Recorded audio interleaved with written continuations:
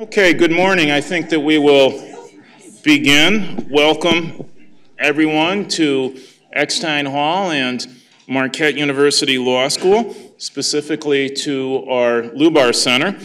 My name is Joseph Kearney, and it's a great privilege for me as Dean of the Law School to welcome you and to provide a short introduction to today's program, evaluating the Great Lakes Compact on its 10th anniversary.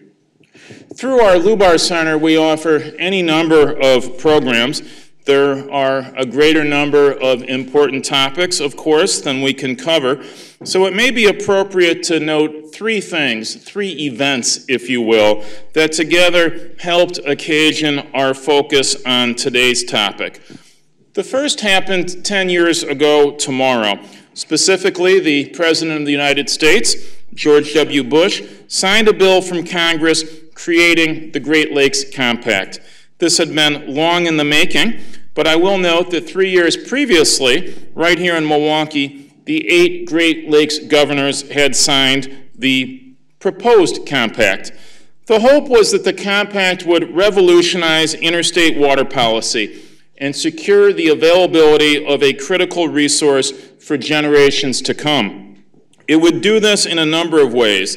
They included prioritizing sustainable use of the basin's waters for economic development and environmental protection, generally prohibiting diversions of water outside the basin, and bringing predictability and stability to the process and standards that govern exceptions to the ban on diversions.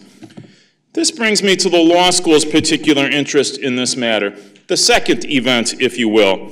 Around that same time, 2008, the law school, like a number of other entities in Milwaukee, academic, nonprofit, and corporate, began to place increased emphasis on water, including how we might make a contribution to the region's developing focus on becoming a worldwide water hub.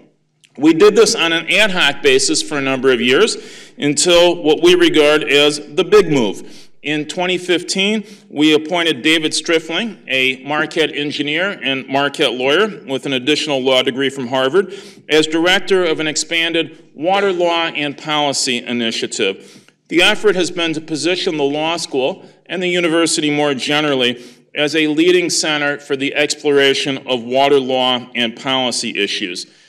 Part of the Water Law and Policy Initiative's mission is public education, as reflected, in fact, in the longer name of the Zilber Center for Public Policy Research and Civic Education.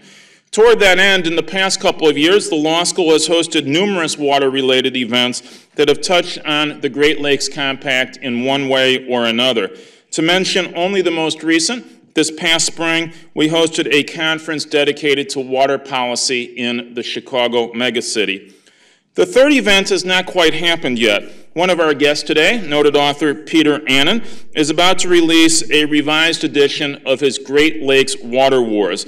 This is one of the most influential books ever written about the Great Lakes, especially when it comes to the compact and water policy. The release, no coincidence, is this week. Mr. Annan is a new friend. We knew of him previously, but we met him only earlier this year when he delivered the keynote address at that Chicago megacity conference that I mentioned a moment ago. He will play an important role in this conference, whose purpose, it is true, includes commemorating the compact's anniversary, but we will also do our best to evaluate whether the compact has fulfilled its promise. Over the first decade, things have not unfolded exactly as the framers of the compact anticipated, and as it happens, southeastern Wisconsin has proved to be a hotspot of Great Lakes water controversies. Old friends are good too, and we will start with one today, the Honorable Jim Doyle. Mr. Doyle is especially well positioned to voice an opinion, to help educate us on the matter at hand. For he was one of the compact's architects, it's not too much to say. He did this in his capacity as the 44th governor of Wisconsin from 2003 to 2011. Before his election, he served 12 years as the state's attorney general. Just to trace it back further, he received his undergraduate degree from the University of Wisconsin and his JD from Harvard Law School. And to sketch it out forward, since leaving public office, Governor Doyle has served as of counsel to the law firm Foley & Lardner with a particular emphasis on strategic advice and counsel to clients in highly regulated industries. But it is, to be sure, Mr. Doyle's work as governor that gives him a particular grounding, even expertise here. I don't mean his remarks upon my invitation at Marquette Law School's graduation ceremony in 2008, although I do recall those as having been especially generous. Rather, as the chair of the Council of the Great Lakes Governors, Governor Doyle played a critical role in negotiating the agreement on the Great Lakes Compact. We have invited him to reflect on both the history leading to the compact and on how successful, in his estimation, the compact has been. After his remarks, time permitting, we will take a few questions, after which I will yield to Professor David Striffling, whom I have already mentioned and who will be in charge from there. Please join me in welcoming to Marquette Law School's Zilber Center, the Honorable Jim Doyle.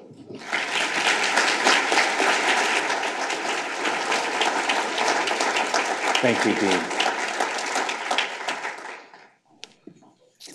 Well, good morning. Thank you, Dean, for the kind introduction. I want to compliment you and Marquette and the Zilber Center, Mike Goucher, the whole team. I've watched this public policy emphasis develop over the years, and it has really become a center for important discussions in the state of Wisconsin, in this region, and in this country, and I thank you for that. It was visionary, and it has really been important to the whole state. I am really pleased to be here on the 10th anniversary of a really hallmark moment in the history of the Great Lakes, when President Bush signed the Great Lakes Compact. And, you know, I'm asked, is it successful or not? And I will say to you, that test is really still to come in the future, when the demands for water grow and grow and grow around the United States, around the world, and the eyes of those who want water get focused on this amazing resource. You know, keep in mind, it seems so natural to us now that we would be working to protect Great Lakes water. It was only in the 1980s that a Wisconsin governor actually, somewhat jokingly, in fairness to Governor Dreyfus, but nevertheless, talked about how oil, this is at a time when the oil, when OPEC was at its peak and the shortages were there, and he jokingly, well, somewhat jokingly, but it's a serious moment, said, you know, water will be the oil, and we ought to think about how do we sell the water of the Great Lakes. So we now sort of take it for granted that this is something that we would protect. But I think as you look at how this developed and where the compact came from, it came from a real fear that I think is still legitimate and will be out there in decades to come, of people looking to do to these lakes what happened to the Aral Sea and other places in the world. So it was a significantly large accomplishment, and it really has two main parts of it that, from my perspective, were critical. One that received and continues to receive a lot of attention, which is diversion. But I think perhaps even more importantly was that this was a framework for the joint management of these lakes.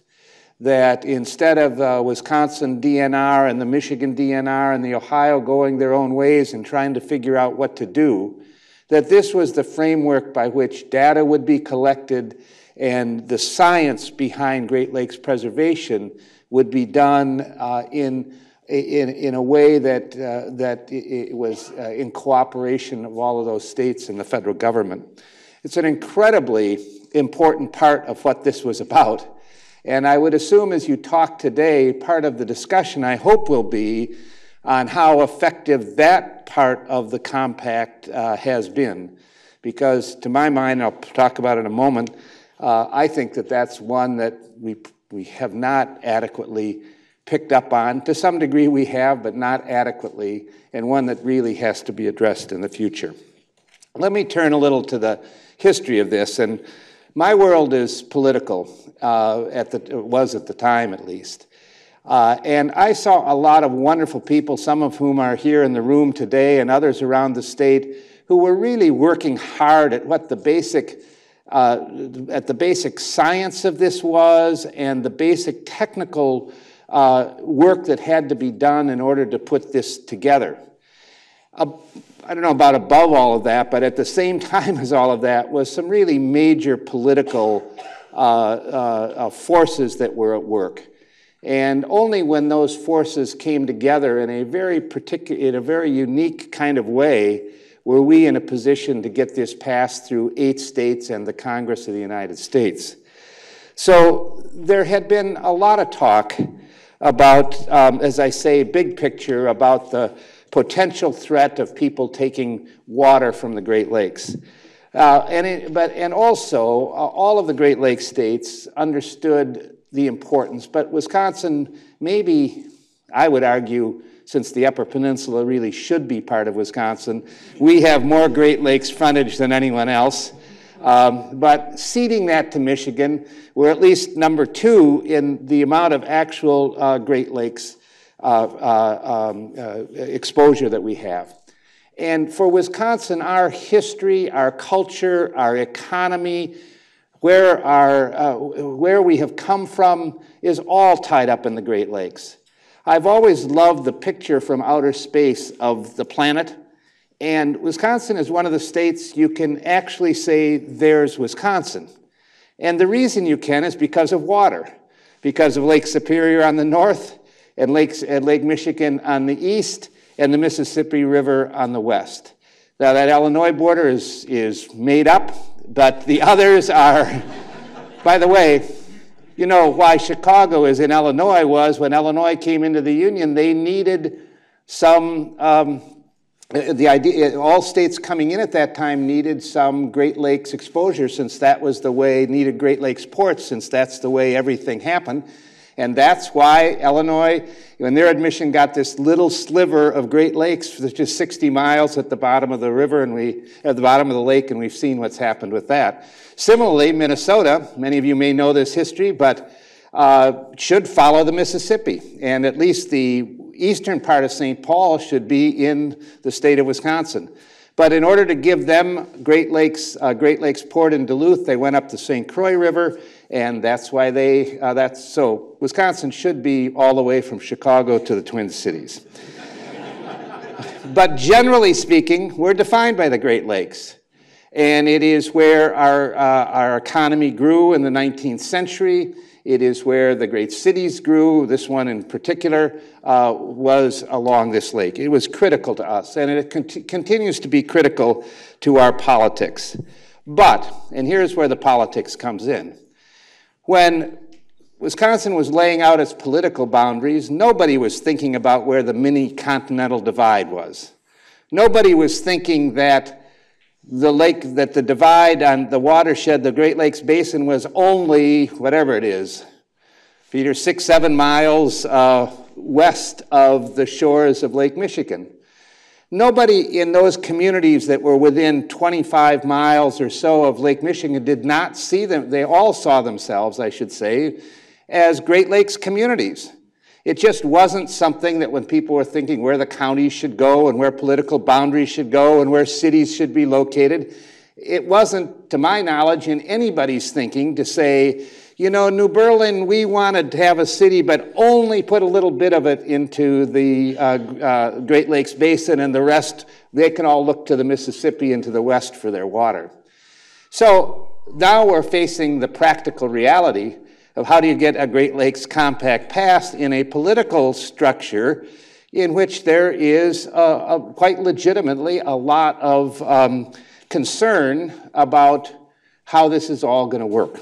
Now, that was one really significant problem we have and continue to have.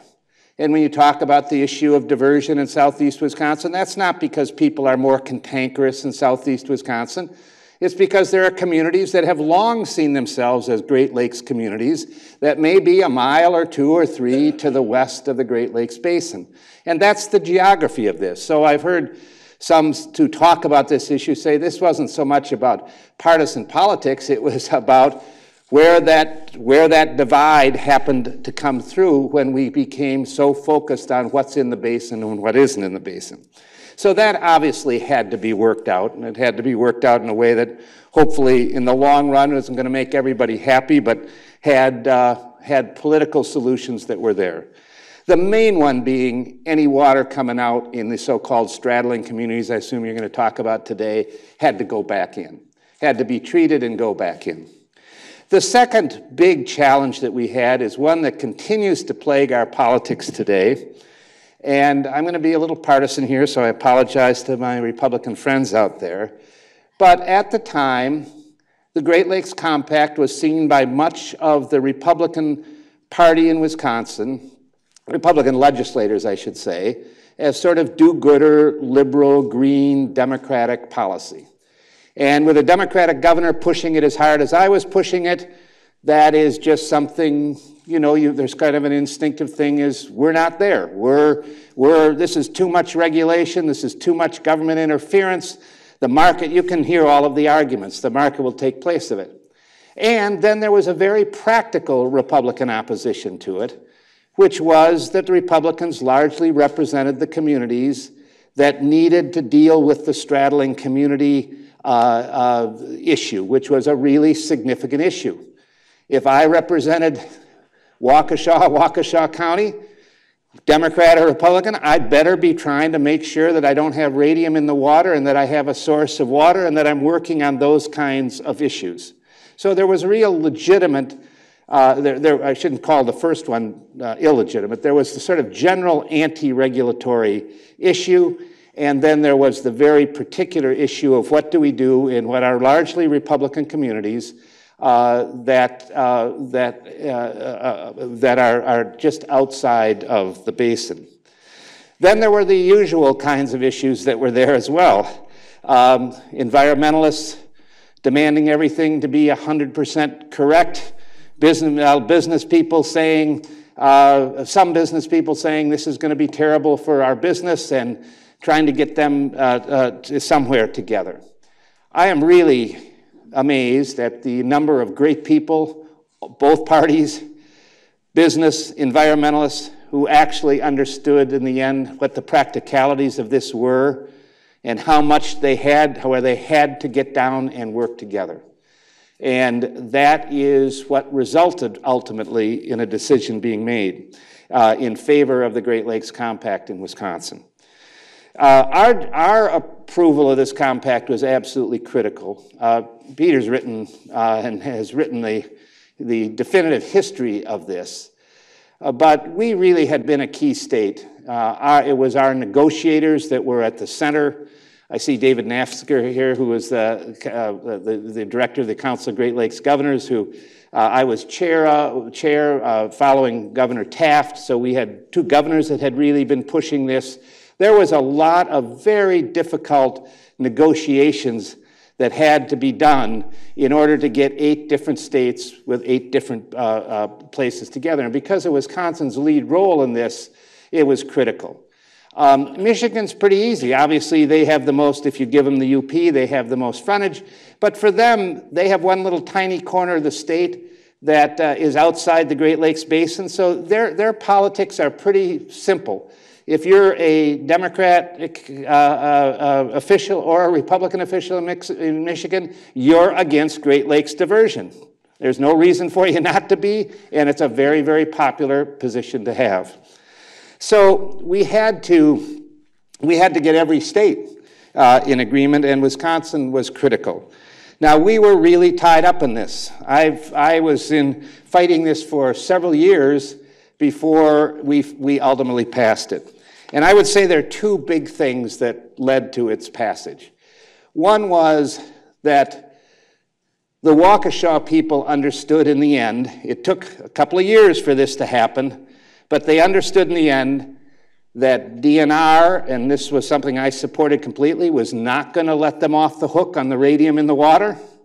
That as a practical matter, they needed to deal with their water source, and that the Great Lakes was the only place they, in realistic terms, that they could turn to, and that I wouldn't call it the Wild West, but the largely unstructured process that existed before the compact, which was just you put out a request, and if any governor says no, that wasn't going to work for them. And in the end, they understood that only through an organized process like the Great Lakes Compact could they legitimately at some point get approval from the other governors of the Great Lakes states in order to get the diversion.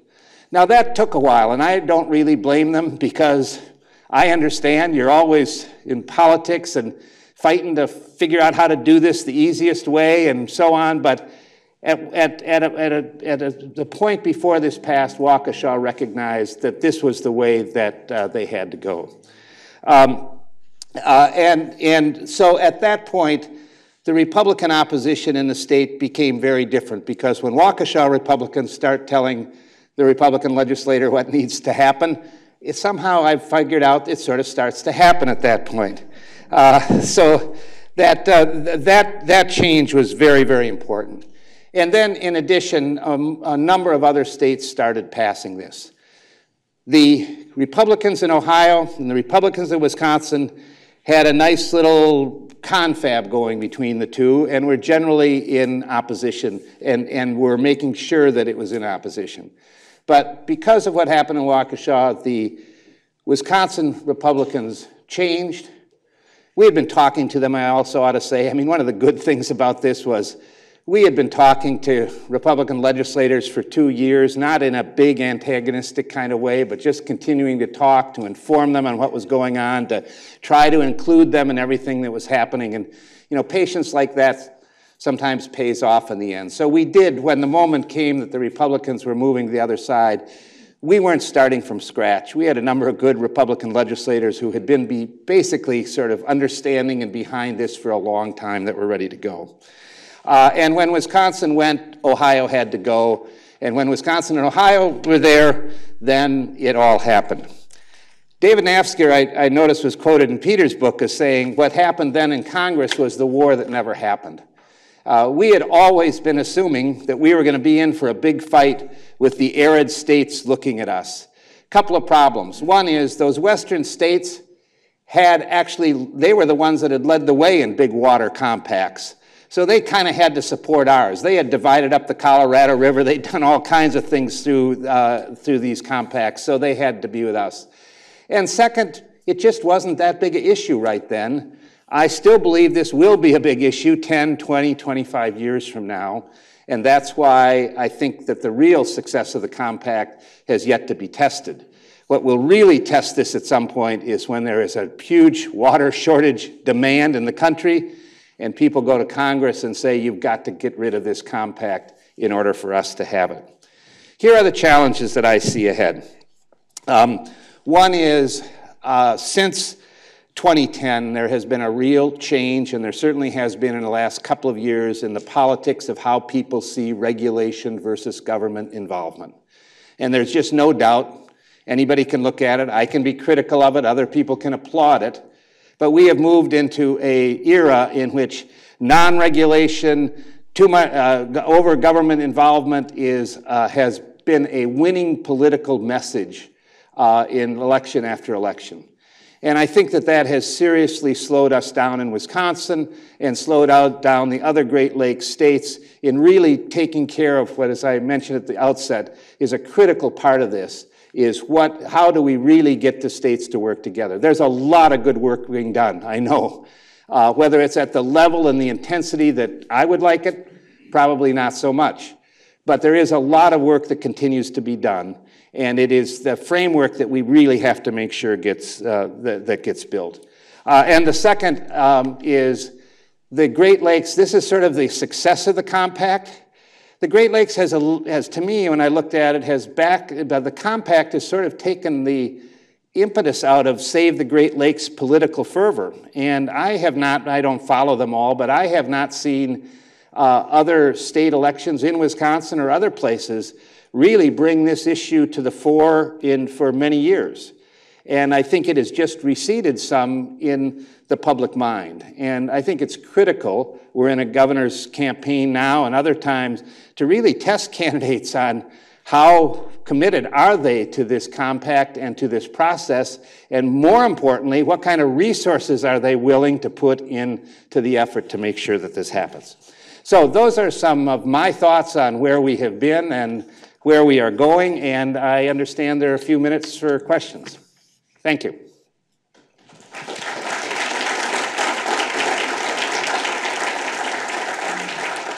They told me they're really harsh on the time limits here, so that's why I ran into it. You got us back on track, so I'm very grateful. We were uncharacteristically running late. So we do have a few minutes for questions, and if you can raise your hand, I will recognize you. The governor, having been governor, is actually more likely to recognize you, but I will call on you. Yes, Don. Governor, great to have you here. Thank you very much. Good seeing you. What was the involvement of the Canadian provinces in the process of putting this all together? They were deeply involved. Ontario in particular. In fact, when we signed the compact, the Premier of Ontario was here, Darren McGuinty. Manitoba has been involved in a lot of water issues with us. Quebec, one of the great things of Great Lakes politics is we had several conferences in Quebec City, which was a good place to go and visit. They let you stay in the big hotel and everything, you know, and so it was, but they were, and you know, good, to my judgment, politically, it's really good to have the Canadians in these things because they've got, they have a much more conservationist view of these lakes than we do, and it was really important to have that voice in the whole discussion. I'm going to do something I almost never do, which is to assert whatever prerogatives I have and ask a question myself. How hard was Illinois in this process, or was it simply a matter of assuring it that the Chicago diversion would be grandfathered? Peter, my memory is Illinois was never one of the sticking states, and it basically had to do that they would be grandfathered. They may have been the second state that passed it in the end. Now they had is that right, David and Peter? They had, it's always easier when you're dealing with one party to kind of work through some of these issues. So they had a Democratic governor, Pat Quinn, who had actually been, when he was lieutenant governor, chair of a very similar organization dealing with Great Lakes issues. So they were there, and once they, you know, should and continue to be hard with them on dealing with invasive species and what they do with the river. But when they knew we weren't going to make them turn the river back around, I think it became fairly easy for them. Other questions? Yes. It'll go on because Ryan will take care of it. You mentioned the engineering is going to be addressed later and the political aspects of it. What, if any, financial issues were involved? Well, the biggest were how much the federal government was going to include, and these come up in every single budget on what is that budget going to be. And the Bush administration at the end made a very significant commitment to this. And the first Obama budget, which you may recall was the stimulus, so it was kind of a time of let's go out and spend money, was very good. It's been pretty tough going since those on making sure that the budget's been adequate. We don't want to undo the substantive good that you did for us by getting us back on schedule, so I think we are going to, if I recall the schedule correctly, proceed to the next item on the agenda. Are you going to introduce that, Dave? Okay, terrific. Governor, we are immensely grateful that you would come here and not only share old times, but look forward. Thank you. Thank you. Thank you, Governor Doyle and Dean Kearney, and good morning, everyone. I'm Dave Striffling, Director of the Water Law and Policy Initiative here at the Law School, and I'm very pleased now to introduce the next part of our program. Peter Annan is a veteran author and journalist who, as Dean Kearney said, is about to launch a new version of one of the most influential books ever written about Great Lakes water policy, Great Lakes Water Wars. From Chicago to Waukesha to Foxconn and beyond, it is a landmark account of the hard-fought battles over this precious resource. Peter is also the director of the Burke Center for Freshwater Innovation at Northland College near the shores of Lake Superior in Ashland, Wisconsin, and we're very fortunate to have him here with us to tell us more of the story. With Peter for this conversation will be Mike Goucher, who is our Distinguished Fellow in Law and Public Policy here at the Law School. And I'll turn it over to Mike from here.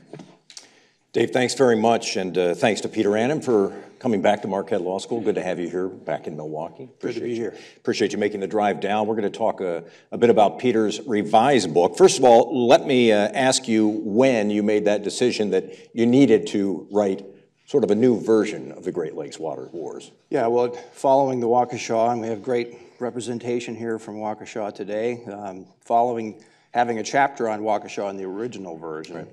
I was waiting for the Waukesha decision to be finalized before I worked or published the second version. And I don't think anybody in this room figured it would take as long as it did for the Waukesha decision to happen, 5 years of review at the DNR, et cetera, et cetera. So, and in that time, a lot of other things happened in the Great Lakes region, so I added those to the book as well. Well, let me begin maybe with the big question, and Governor Doyle brought this up in his remarks. He said that people in the Great Lakes Basin still have this real, he referred to it as legitimate fear that people are eyeing our water, that they still want to tap into our water. Has the Great Lakes Compact, as you understand it, based on the reporting you've done, has the Great Lakes Compact adequately addressed that issue? Yeah, I think the lakes have never been better protected from long-range, large-scale diversions as they are now. And that was the driving force, as the governor said, you know, to have a legal water fence surrounding the Great Lakes Basin to keep Great Lakes water inside the watershed for the environment, the economy, and the people who live here, and to have the jobs come to the water rather than send the water to the jobs. You've got a lot of different people who are interested in how the compact would work. You've got business and agricultural interests. You've got environmentalists. You've got everyday citizens, people like us who just live in the region. Who's been happiest about the way the compact has worked? And are there people who are legitimately unhappy about the way it's worked? Yeah, I think that the champions, which were, you know, very diverse of the Great Lakes Compact, are happiest that it is in place.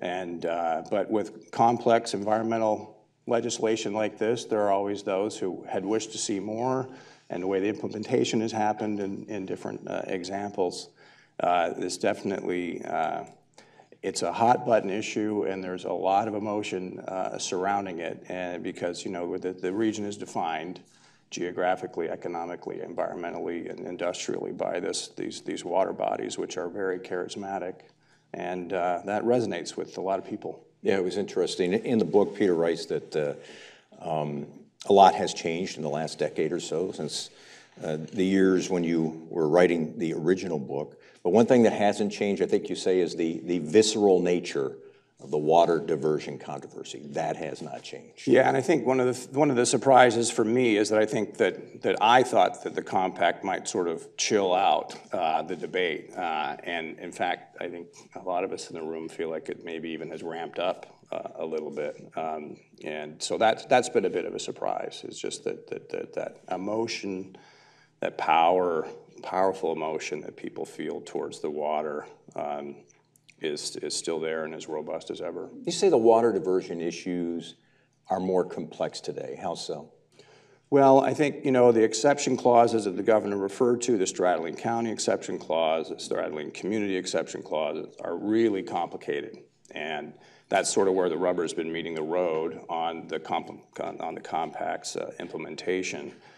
And I think, you know, when you have a lot of emotion, sometimes the complexities can be lost in the emotion on all sides. And I think it's really important that people channel that emotion into really studying the issues and understanding the complexities and the nuances. And you know, voices need to be heard, but it's important to really understand the complexities of the exception clauses and why they're in there.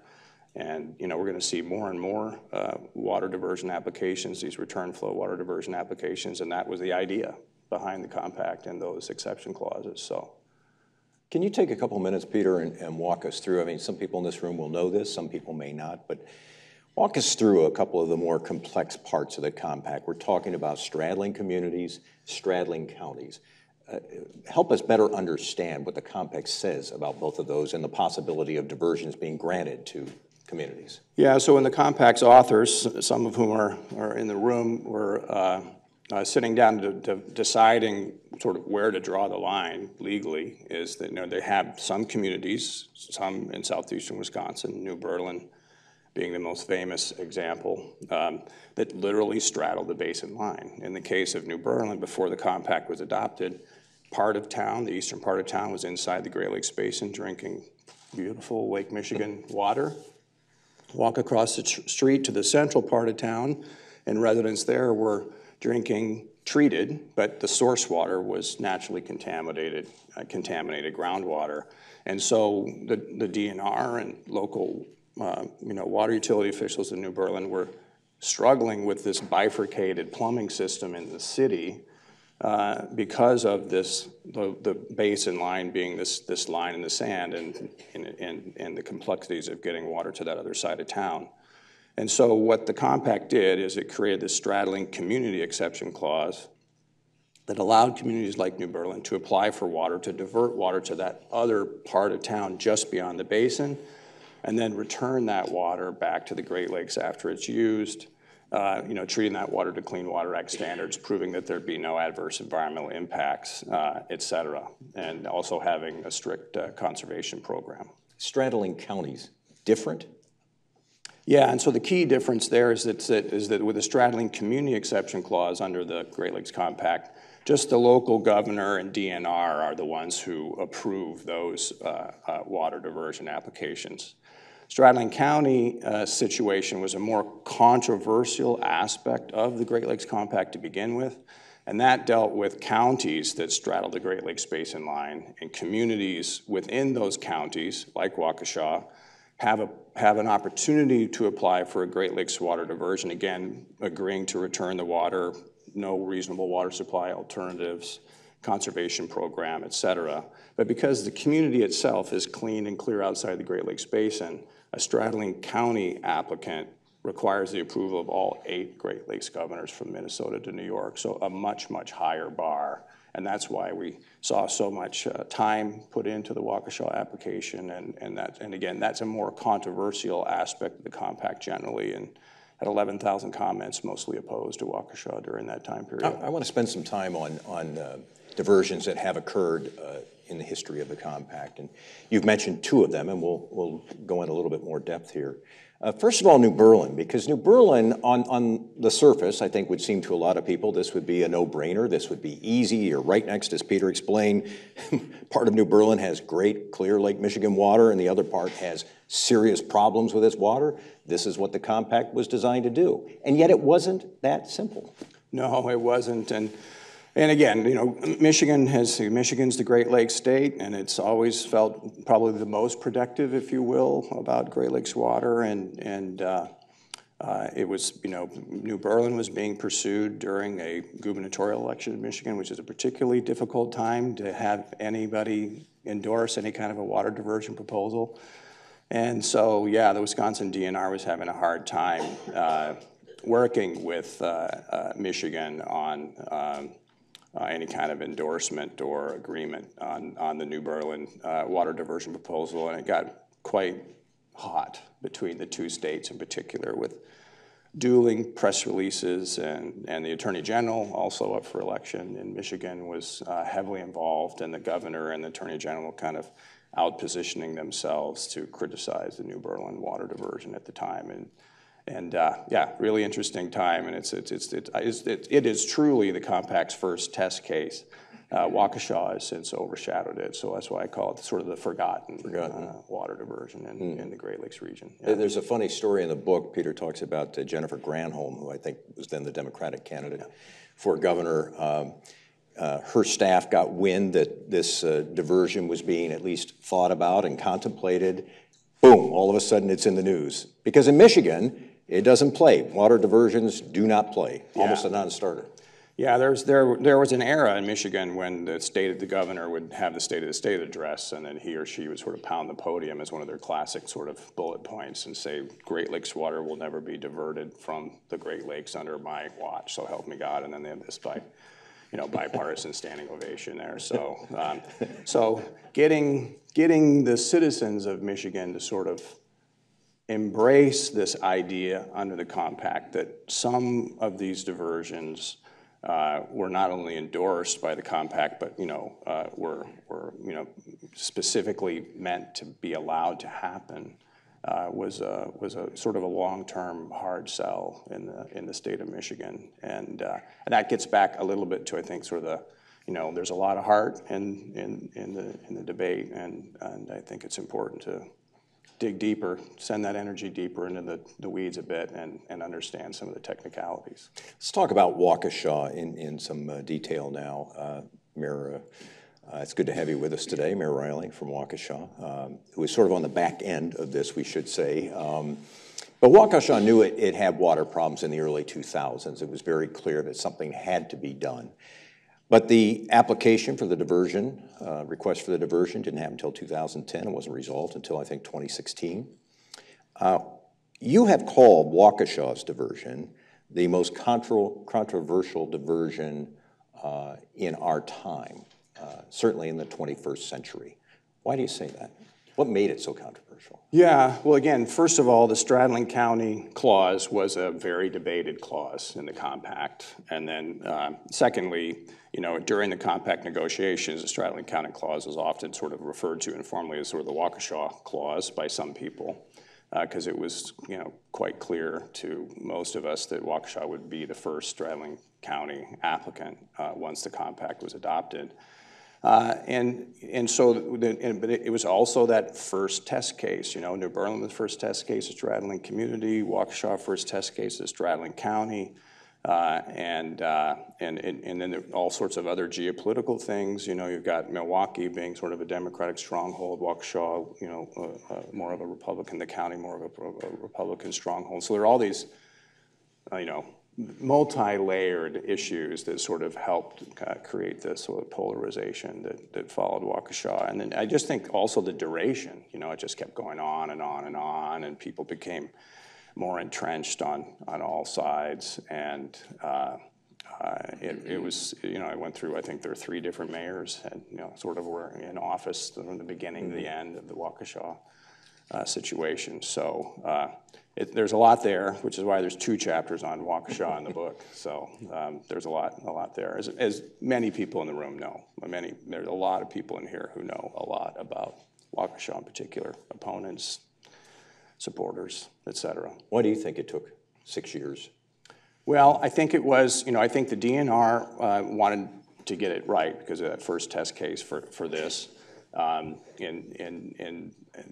then there was a lot of arm wrestling between the DNR and Waukesha on how the application should be. There's no prototype to go off of, and in the end, Dan Dukniak and I were, the water utility manager and I were trying to figure out just, was it really 3,000 pages or was it 2,500 or was it 4,000 pages? But it's got to be one of the largest water applications in the history of the nation. So that takes a long time just to compile those various documents. So ultimately, the governors signed off on this. It was approved. And yet there are still some people who were not happy about it. What specifically were they still concerned about? Yeah, well, there were a number of concerns, and Dave Ulrich is here, former executive director of the Great Lakes St. Lawrence Cities Initiative, and they were one of the leading complainants, if you will, about the Waukesha decision. There were a number of problems. So there was only one official hearing in the Waukesha case that was run by the Great Lakes St. Lawrence governors and premiers, and that was in Waukesha, and there was a lot of interest in having a more robust public hearing process. The state of Minnesota held its own hearing on its own, and the state of Michigan held a couple of hearings. But there was a belief that there should have been more public involvement or encouragement in the process. And then there was just a lot of discussion and debate about, Waukesha's application was pared down by the regional body and the Compact Council from 10.1 million gallons per day to 8.2 million gallons per day. And the geography of the diversion, how far the water would be distributed, was cut by more than 50% by the governors as well. But sort of how that happened and how the public process was involved there, was a big part of it. And you know, again, I'm trying to stay out of the weeds here. There's a lot of weed stuff on the disagreements, and I think we'll hear from Dave later today, and I think he'll be a better he'll do a better job of describing exactly his organization's disgruntlement. But there was a time, the mayors appealed the decision, the governors ruled against the appeal, and there was a time when it looked as though the Great Lakes mayors were going to sue the Great Lakes governors over the Waukesha decision, which would have really been a historic moment and you know, arguably not a great start to the first test case of a Straddling County application. The issue of this being precedent, that I assume for some people is still very much first and front and center in their minds anyhow, that this would set a precedent. There would be other communities all around the Great Lakes Basin. They would say, Waukesha did it, we should do it. Yeah, this whole issue from the very beginning has always been about precedent. And you know, there's a NOVA group proposal out of Sault Ste. Marie, Ontario in 1998 to ship 158 million gallons of Lake Superior water to Asia to try and create a bottled water market, global bottled water market for Lake Superior water. And that's really was the big final, you know, example of what the region didn't want to have happen that pushed the compact through. 158 million gallons sounds like a lot, but it's nothing in compared to the, whatever it is, 3 quadrillion gallons in Lake Superior. So it was the precedent of that was so alarming to people. And Waukesha's 8.2 million gallons per day is also not a lot of water in the grand scheme of things, but it's the precedent that it could potentially set. And there's been a lot of confusion about that precedent as well, and that Waukesha's water diversion approval only sets precedent for other Straddling County applicants in the future. It does not open the door to long-range, large-scale diversions in the future. That is the difference that the Great Lakes Compact brought to the conversation. If you're not in a straddling community, and if you're not in a straddling county, you can't even request a Great Lakes water diversion. You don't even have standing to make a request like that. So therefore, a straddling county application like Waukesha's does not set precedent for anything other than other future potential straddling county applicants. I want to talk a little bit about the future or maybe current events and the future. And let's spend some time on Foxconn, which is an interesting case in itself. Perhaps you can give us some insight into what the request is. Obviously, Foxconn needs a lot of water to do the kind of work that it wants to do in Mount Pleasant, which is in Racine County. They have to find that water somewhere. Give us a sense, Peter, of what they're asking for and why some are concerned about the request. Yeah, so again, we're in southeast Wisconsin. Most people know the Foxconn situation, you know, cold, but you know, $10 billion proposal, 13,000 jobs from the 27th largest company in the world to build a facility the size of 3 Pentagons in Mount Pleasant, as you said, just west of Racine. And in sort of a situation that the authors of the compact told me that they didn't ever really envision is this giant facility itself happens to straddle the Great Lakes Basin line. So we sort of have a straddling corporation within a straddling community. You said actually their big facility is split in half by the line of the Great Lakes Basin. Yeah, as one of Governor Walker's officials put it to me in the reporting in the book. He said it's quite possible that those flat screens will start in the Mississippi River watershed and end up in a box in the Great Lakes watershed. And so that means that, you know, since they're straddling, that they, you know, and the overall request is 7 million gallons per day, so a little bit smaller than Waukesha, 5.8 million to go to Foxconn, is that there needed to be an application for a water diversion to that far southwest corner of Mount Pleasant. And so Mount Pleasant, uniquely or interestingly, doesn't have its own water supply system. It actually gets its water from Racine. And so Foxconn needed Mount Pleasant to apply, and Mount Pleasant needed Racine to apply, which is why Racine has applied for the water diversion on behalf of Foxconn. And that application, again, straddling community application only needs local state approval, doesn't need the regional approval, assuming certain things, which I won't get into.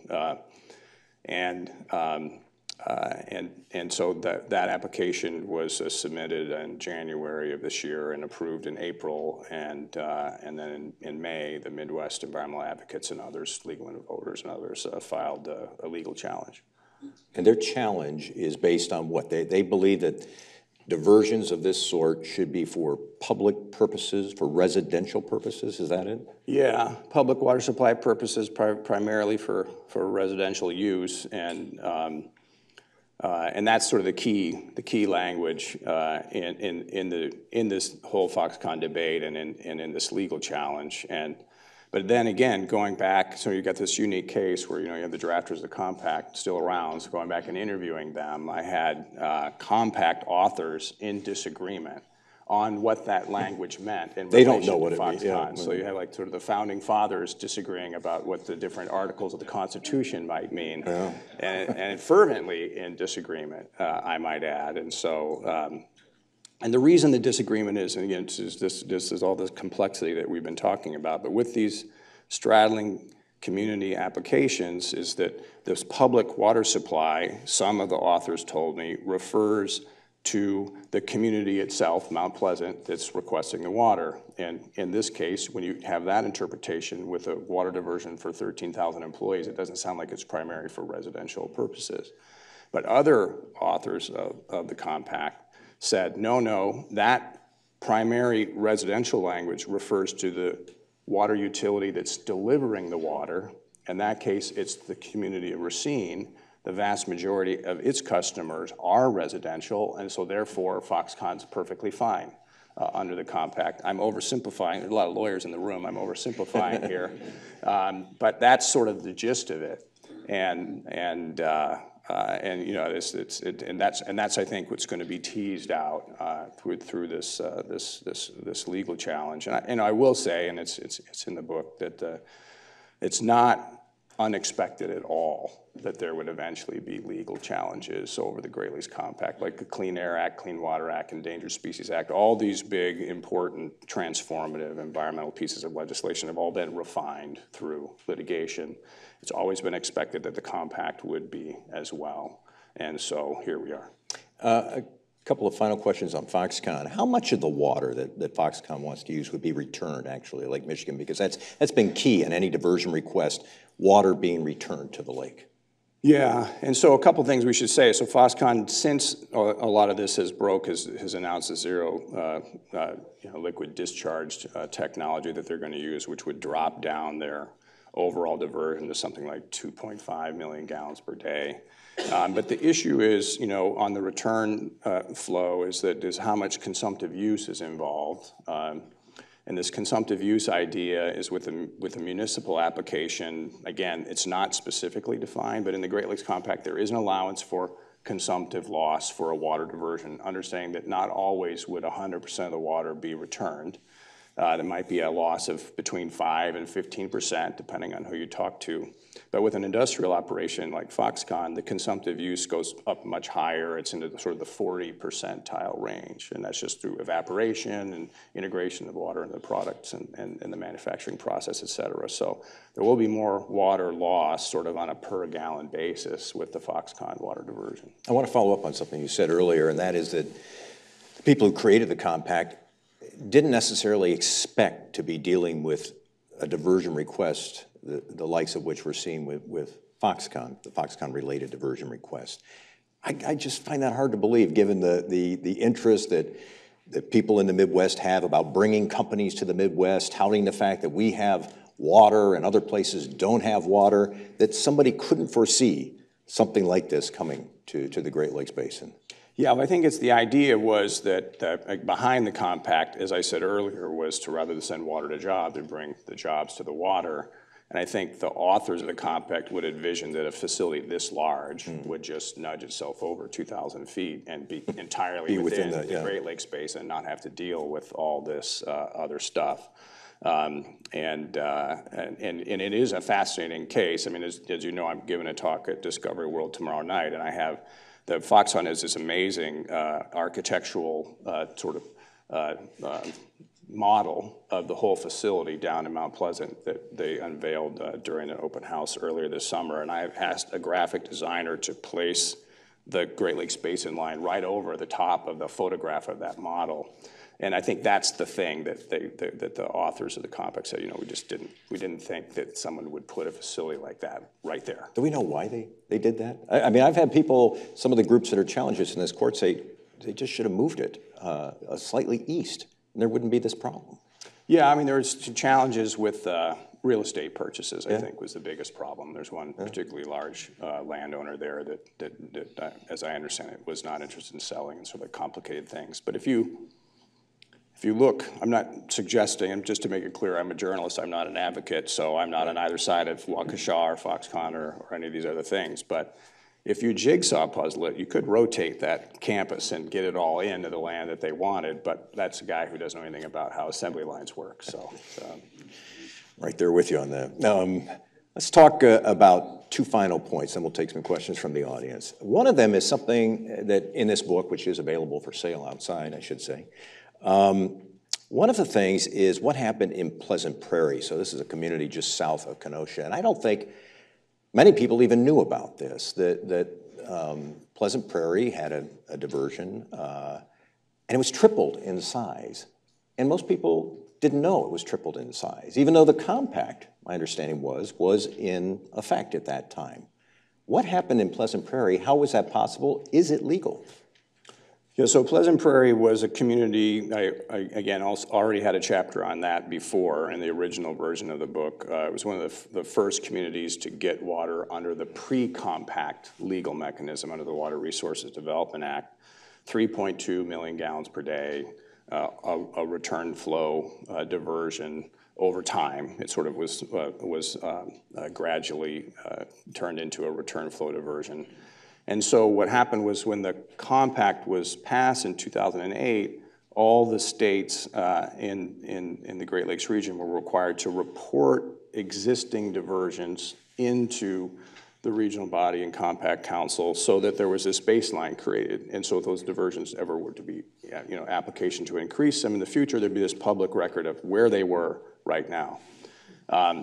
And so what happened with the Wisconsin Department of Natural Resources, when they reported Pleasant Prairie's amount, they tripled it from 3.2 million gallons per day to 10.69 million gallons. So considerably bigger than Waukesha's diversion. That's right. Mm-hmm. Yeah, that's right. So it's making it actually the largest municipal diversion in the state, and nobody knew because it wasn't publicly notified. And the DNR. There's a state statute that requires that the sewer plumbing be matched up with the water supply plumbing. So when they went through the baseline work on Pleasant Prairie, they did an analysis on the sewer system, which is apparently quite extensive. And so to create the matching water diversion to match that expanded sewer area, they needed to increase the water diversion by their calculations by up to 10.69. So 7.5 million gallons per day of an extension or expansion of the Pleasant Prairie water diversion, which is more than the Foxconn application, almost as much as the Waukesha, just the expansion alone.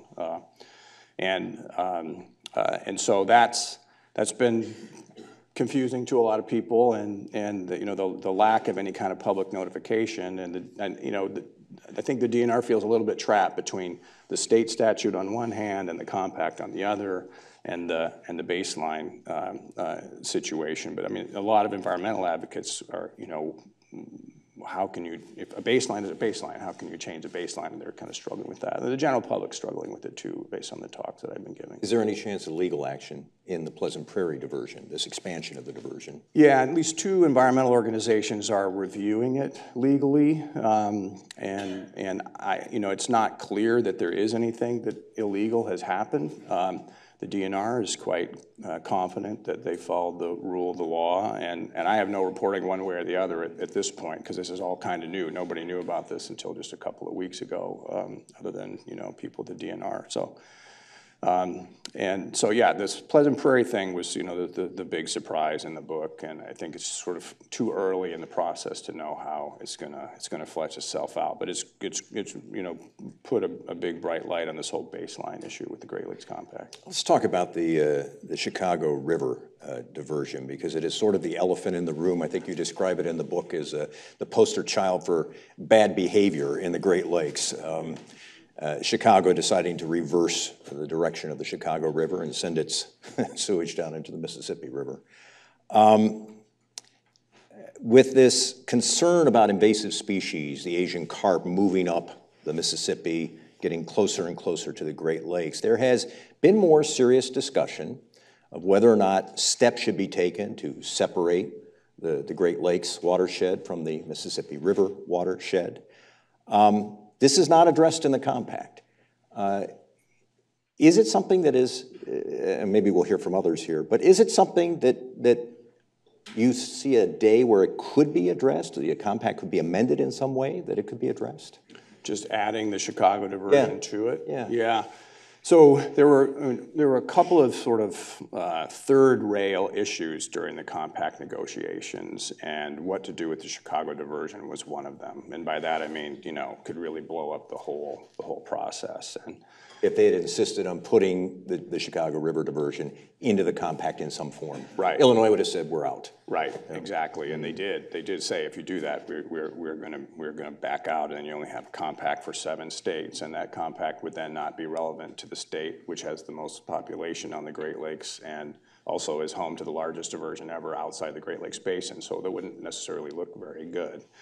And the debate there was complex and yet simple. So the Chicago diversion is already ruled over by the U.S. Supreme Court, of which most of the Great Lakes states are already parties to that. And so Illinois said, if you add the Illinois diversion to the Great Lakes Compact, we would be the only state that would have 2 hurdles, the compact hurdle and the Supreme Court hurdle. Okay. And the other states were saying, look, we all need to be parties to this compact. All our old grandfather diversions are part of this compact, and we need to be in it together on the same terms. And Illinois again said, well, you can't be on the same terms because we're in the Supreme Court and you're not, at least on the defense. You're all attacking us on the offense in the Supreme Court. And that kind of went round and round and round. And again, completely oversimplifying. Dave Nafsker's probably cringing over here from the Great Lakes governors and premiers. He looks okay. But in the end, they decided it would be best to have all 8 states as parties to the compact. And so Illinois went out on that one. At the end of the book, you talk about what we don't know, and we don't know if there will be litigation, something you just mentioned.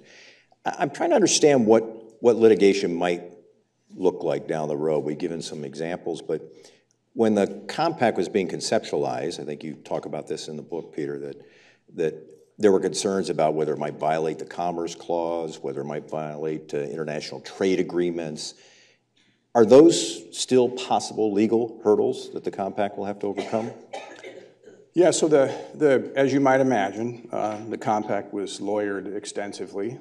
Since there's so many lawyers in the room, one of the interesting things that the Great Lakes officials hired some of the best dry land attorneys in the country from the water arid areas to get their advice, but also to conflict them out so that they couldn't bring a piece of litigation against the Great Lakes region. That only lasts so long, right? But some of the top attorneys that could potentially make a legal run on Great Lakes water are working for the governors. So that was a fascinating angle to the whole thing. But yeah, I think there's part of the litigation refinement that's going to come with the compact eventually. And I agree with the governor. This is really an issue that's going to come to the fore in decades down the road.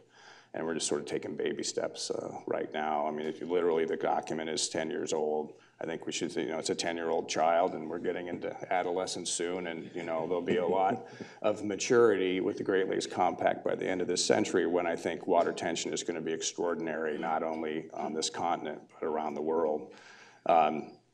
And so, but what that looks like and what kind of camel's nose might be out there and that sort of thing is that's what a lot of the concern is about precedent and these decisions that are made. But Again, as I said earlier, I think the lakes have never been safer from the threat of long-range, large-scale water diversions. A lot of this stuff is sort of fine-tuning around the edges of the compact and of the Great Lakes Basin.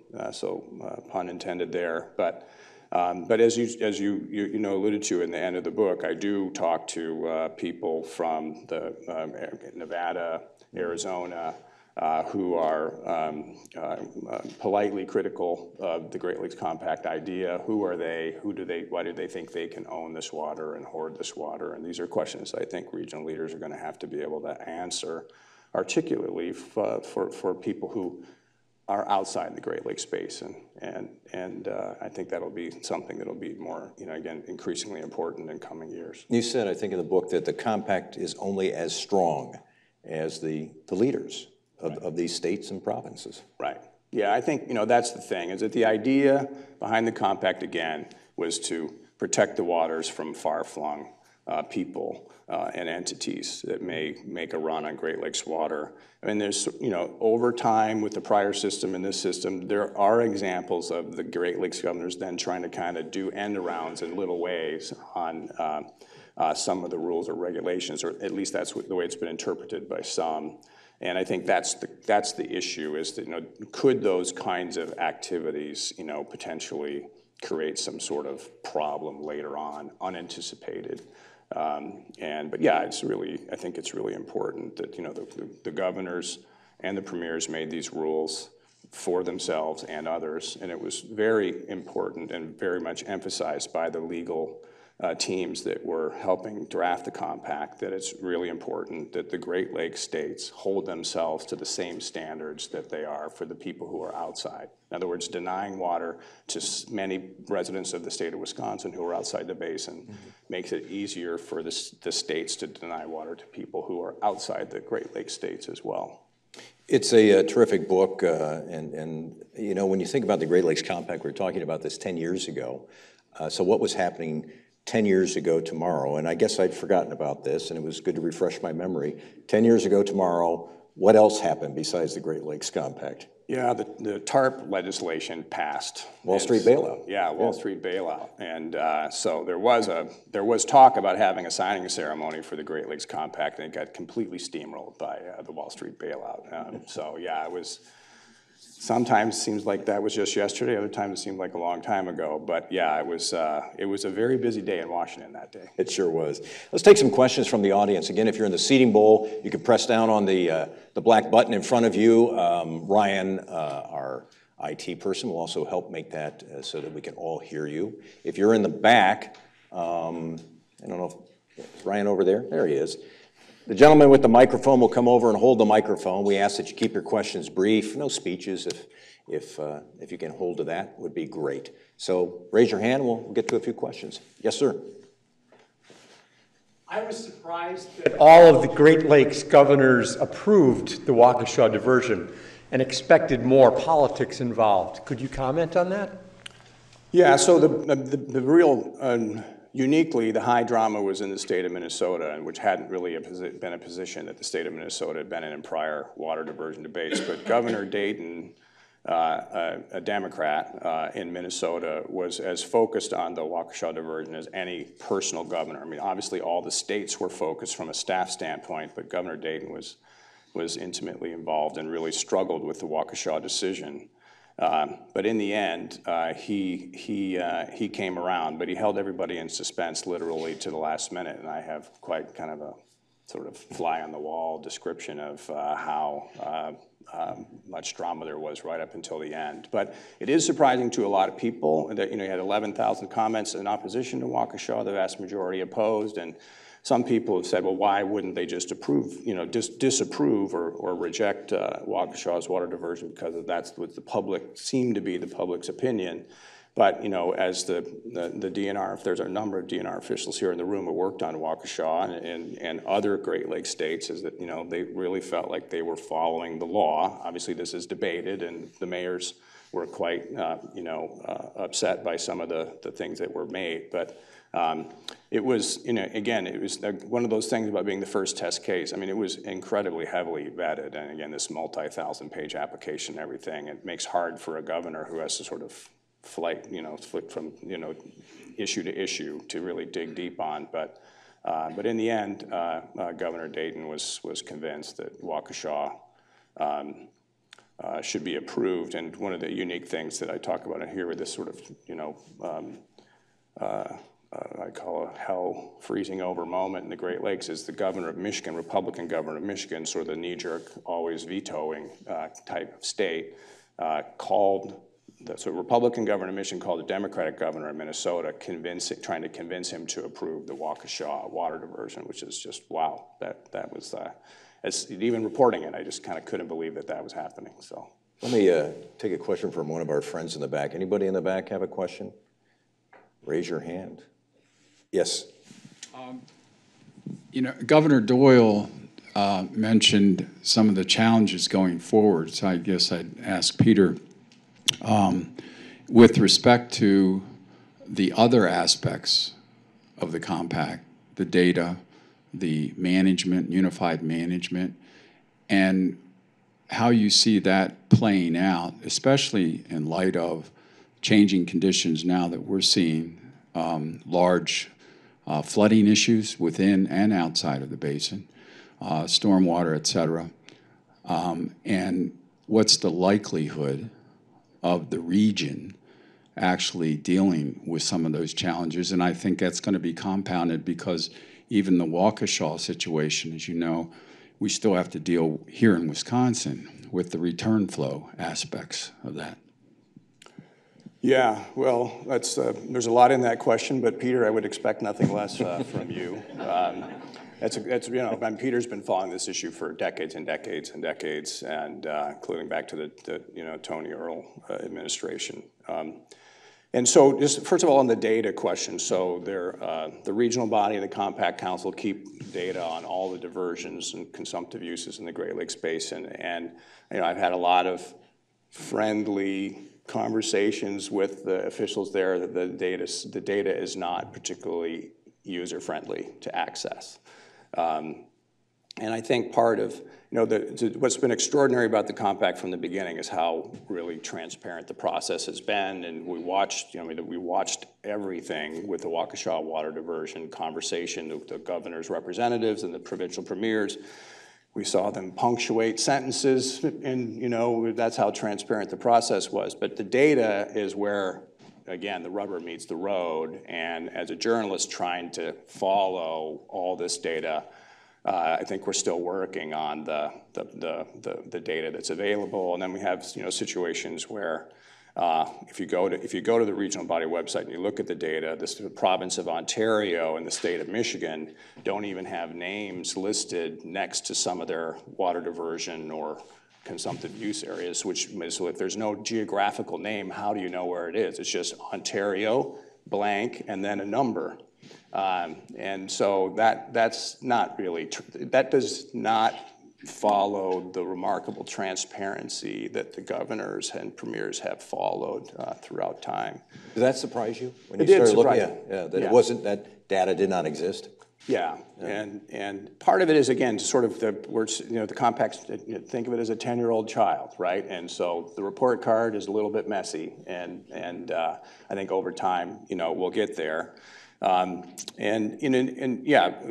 is not done. You're right. The return flow thing is going to be huge, but it's gone under. They've been under such scrutiny, thanks to your organizations and others. I'm sure that the return flow situation will be heavily vetted by the public and other officials in coming years. So, yeah. You want to add anything to that, Mayor Riley? Thanks for the question, Mr. McAvoy.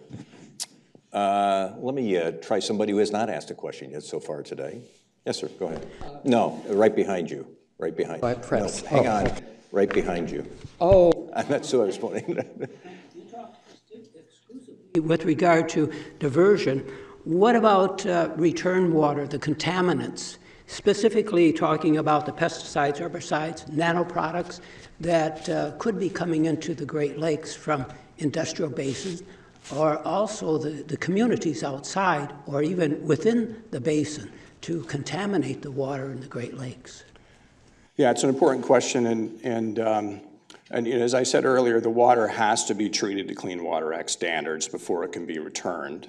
One of the things that came up with the Waukesha application is sort of like the question about pharmaceuticals in the water and the ability to, remove that. And I think part of the problem is that some of the technologies aren't there that what the public would necessarily like to see, with the ability to remove some of this, some of these issues, nanoparticles, pharmaceuticals, other things. There's been a lot, involving with microplastics in the Great Lakes region, et cetera, all that kind of stuff. And just the technology is just not there yet for a lot of the ability to extract all of that stuff out. But I mean, they do have to meet strict Clean Water Act standards and state regulatory standards as well. It's not just raw water being returned to the Great Lakes. Other questions? I'll go there and I'll come down. Get you. Thanks. Hi, I'm curious about how water bottle manufacturers are seen. Are they considered diversion, even though they are within the watershed, but they ship their water outside of the basin? Yeah, and we always get a bottled water question, and it's a real hard one to answer in a short period of time, but I'll try. So I talked about the Chicago diversion being one of the more heated issues in the compact conversation, and bottled water was as well. Bottled water is a huge issue in the state of Michigan. It's not an issue in the state of Indiana or Ohio, and so you had a big difference among the different water personalities of the 8 Great Lakes states when the compact was being negotiated. And so in basically the province of Ontario kind of helped broker an agreement here, which is that the province of Ontario, which had already passed a provincial ban on diversions from the Great Lakes and elsewhere before the compact and international agreement were adopted, decided basically to not sweat the small stuff and decided that bottles smaller than 20 liters would not be regulated under the Great Lakes Compact. 20 liters is roughly 5.7 gallons. So, those big water cooler bottles and larger, that would be regulated under the Great Lakes Compact, but small bottles alone would not be. And that was sort of like the magic number that allowed the compact to make it through legislatures like Indiana and Ohio. I mean, Indiana and Ohio said if we ban bottled water, compact's never getting out of our state, it's never going to Congress, it's never going to be signed. And so the way they handled it was they came up with this 20-liter number, and then they said any state that's a part of the compact that wants to be more restrictive and ban the export of bottled water could do that as an individual state. But in order to get the big group document through, they had to come up with some sort of a compromise number, and it was this 20-liter or 5.7-gallon number. Maybe one or two final questions, and then we'll take a break. We'll go there, and you'll get the final question. Yes, sir. We'll get it. Go ahead. Just keep talking. I have a question regarding the comparison of Waukesha with Foxconn. It seems to me like it took many years for Waukesha to get where it is with regard to diversion, and Foxconn, it seems like it took like a few months. What changed? Well, again, so the straddling county applicants have this higher bar that requires the approval of all 8 Great Lakes governors. So that was the difference with Waukesha, is that because it's a straddling county applicant, clean and clear outside the basin, it requires this regional review of all 8 Great Lakes governors. Foxconn is a straddling community applicant that only needs the approval of the local governor alone, or the governor and the DNR. So that's the big difference, and that is a much faster process, generally speaking. All right. Brief. Am I on? Brief. Okay.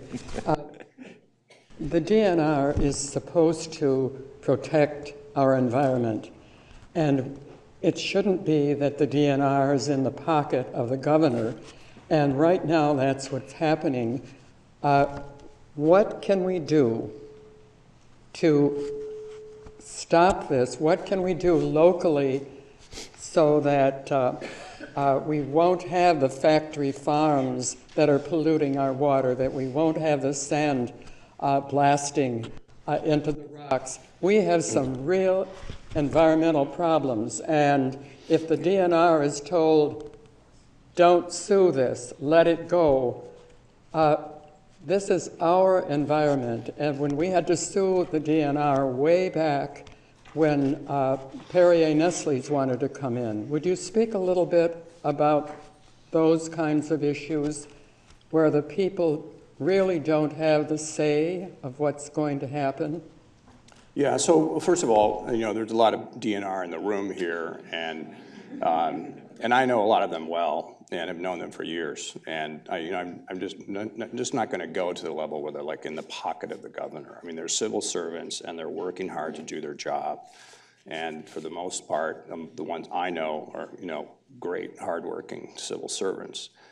But there clearly are issues that are controversial and of concern to the citizens regarding environmental issues in the state right now, and I understand that.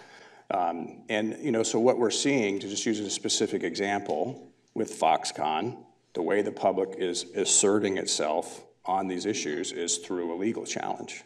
And that's part of the process. And as you know, with Perrier, there was also a legal challenge. And so that's, again, a sort of a normal part of the process. If the citizens don't think that the government is doing things the way that it should be doing in this country, you're allowed to file litigation, and that's what we're seeing in many of these cases. I am going to wrap things up there. Before we go, again, the book is The Great Lakes Water Wars by Peter Annan. It has been revised, I think you said, 3 new chapters, a new epilogue, 4 thoroughly rewritten chapters. It is in many ways a new book, and we invite you to check that out.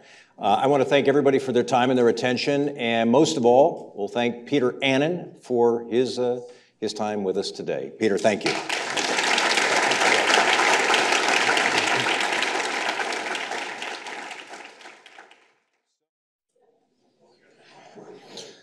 Okay, I think we're ready to reconvene.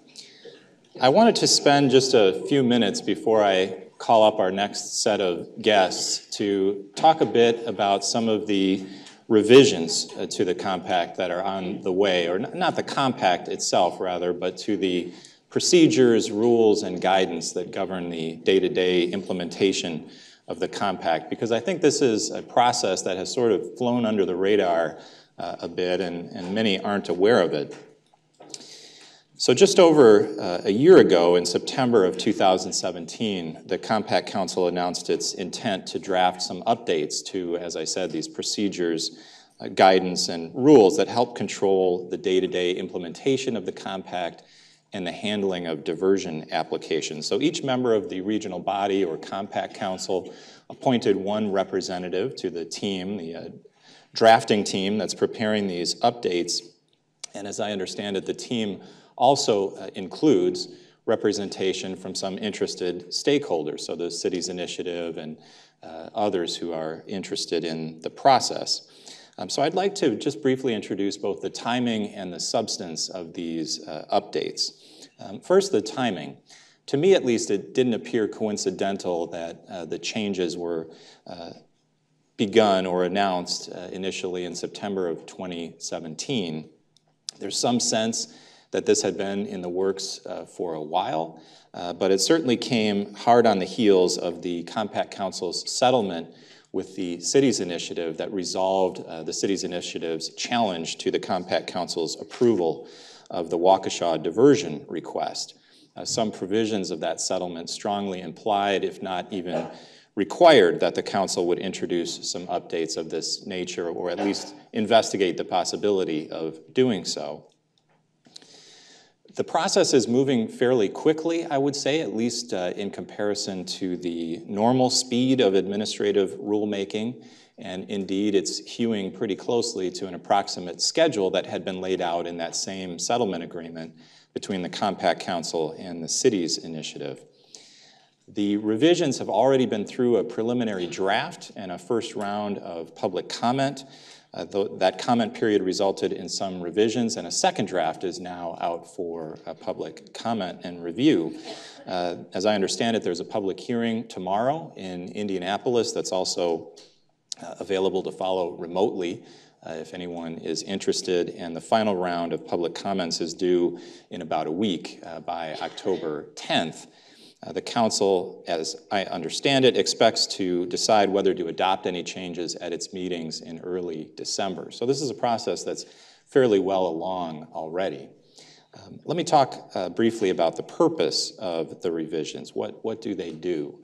The first thing I want to make clear is they do not change the substantive provisions of the compact. They could not, of course, by administrative rule. They are procedural in nature. Nevertheless, I think they are important, and there is already some controversy surrounding them.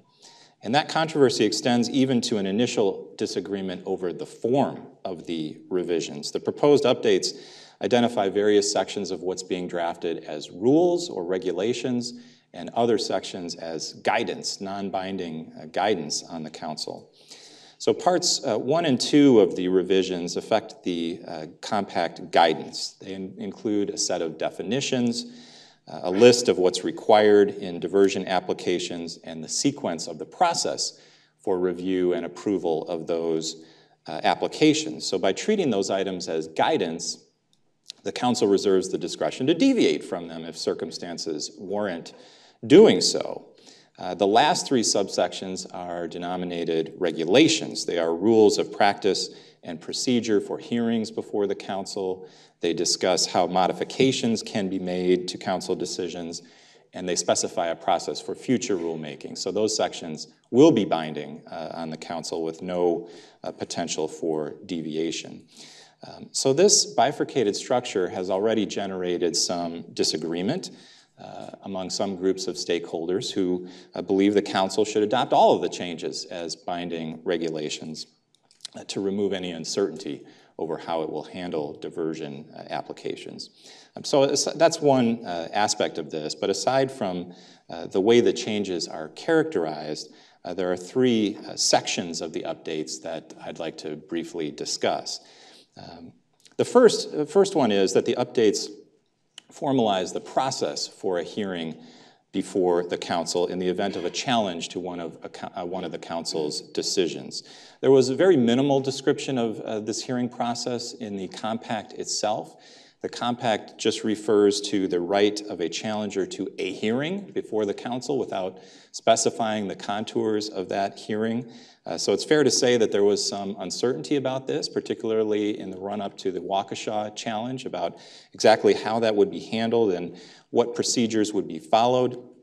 The proposed rules remedy this by specifying particulars related to, for example, filing deadlines, the content and form of briefs, motion practice, the administrative record, oral argument, and various other aspects of procedure before the council. So these are the types of things that seasoned litigators would surely expect would be covered in rules of practice and procedure, and that had always been the case in our courts, but not in terms of practice before the council.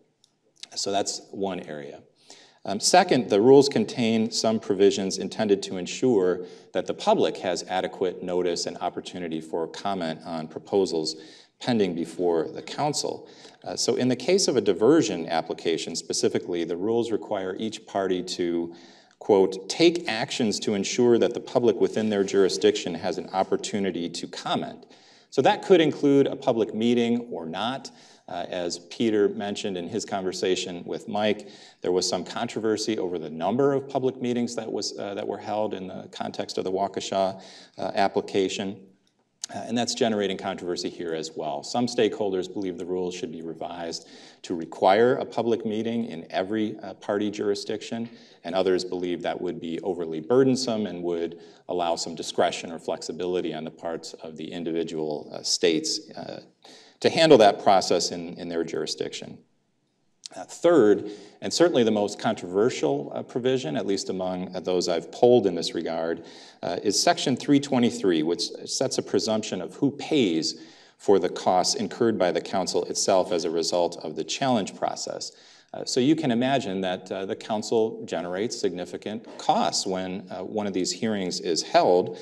So specifically mentioned in the provision are costs of the court reporter, rental of a hearing room, travel expenses for the council and its staff, related expenses, and including, most significantly, perhaps for those of us in this room, fees and costs of the council's legal team and legal advice. So the question goes to who has to pay for those costs? Is it the challenger or not? And the rule seems to set a presumption that it is, although the rule also notes that no cost will be assessed upon any participant in excess of its ability to pay, as demonstrated to the chair of the Compact Council. So there is something of an escape valve there. So the panelists that I'm about to introduce and others that I've talked to, I think it's fair to say, have differing views on this provision. Some believe it will have a chilling effect on challenges due to the threat of additional costs being imposed, and others rely on the inability to pay provisions. So there are many other aspects of the updates to the council, the compact procedures, guidance, and rules that are being considered, but those are some of the most significant. So with that as prologue, I'd like to introduce our next guests to reflect on these proposed changes, react to the conversation with Peter Annan, and give their opinions on the relative successes and shortcomings of the compact over its first decade. So let me now invite Shaylee Pfeiffer and Dave Ulrich to the stage. Shaylee Pfeiffer is a natural resources staff specialist with the Wisconsin Department of Natural Resources, Bureau of Drinking Water and Groundwater Water Use section. That's a section that was created to implement the Great Lakes Compact and also is responsible for environmental reviews of high-capacity wells, another controversial subject that we're not touching on much today. She has been involved in the development and subsequent implementation of the compact and its state implementing legislation since the beginning, I think it's fair to say, all the way back to 2004. She also provided lead staff support for the Waukesha and Racine diversion application reviews. She has a master's degree in hydrogeology from UW-Madison and a bachelor's degree in mathematics from Carleton College. Dave Ulrich, our other guest for this panel, is an advisor to the Great Lakes and St. Lawrence Cities Initiative, where he previously served as its executive director. His responsibilities include providing advice and counsel to over 130 U.S. and Canadian mayors from across the Great Lakes Basin. Prior to working with the Cities Initiative, he served for 30 years at the U.S. Environmental Protection Agency's office in Chicago, working on environmental issues in the 6 states of the upper Midwest. He served in many capacities, including acting regional administrator and deputy regional administrator. He graduated from Dartmouth with a degree in English and received his law degree from the University of Wisconsin. So won't you please join me in welcoming Shaylee and Dave.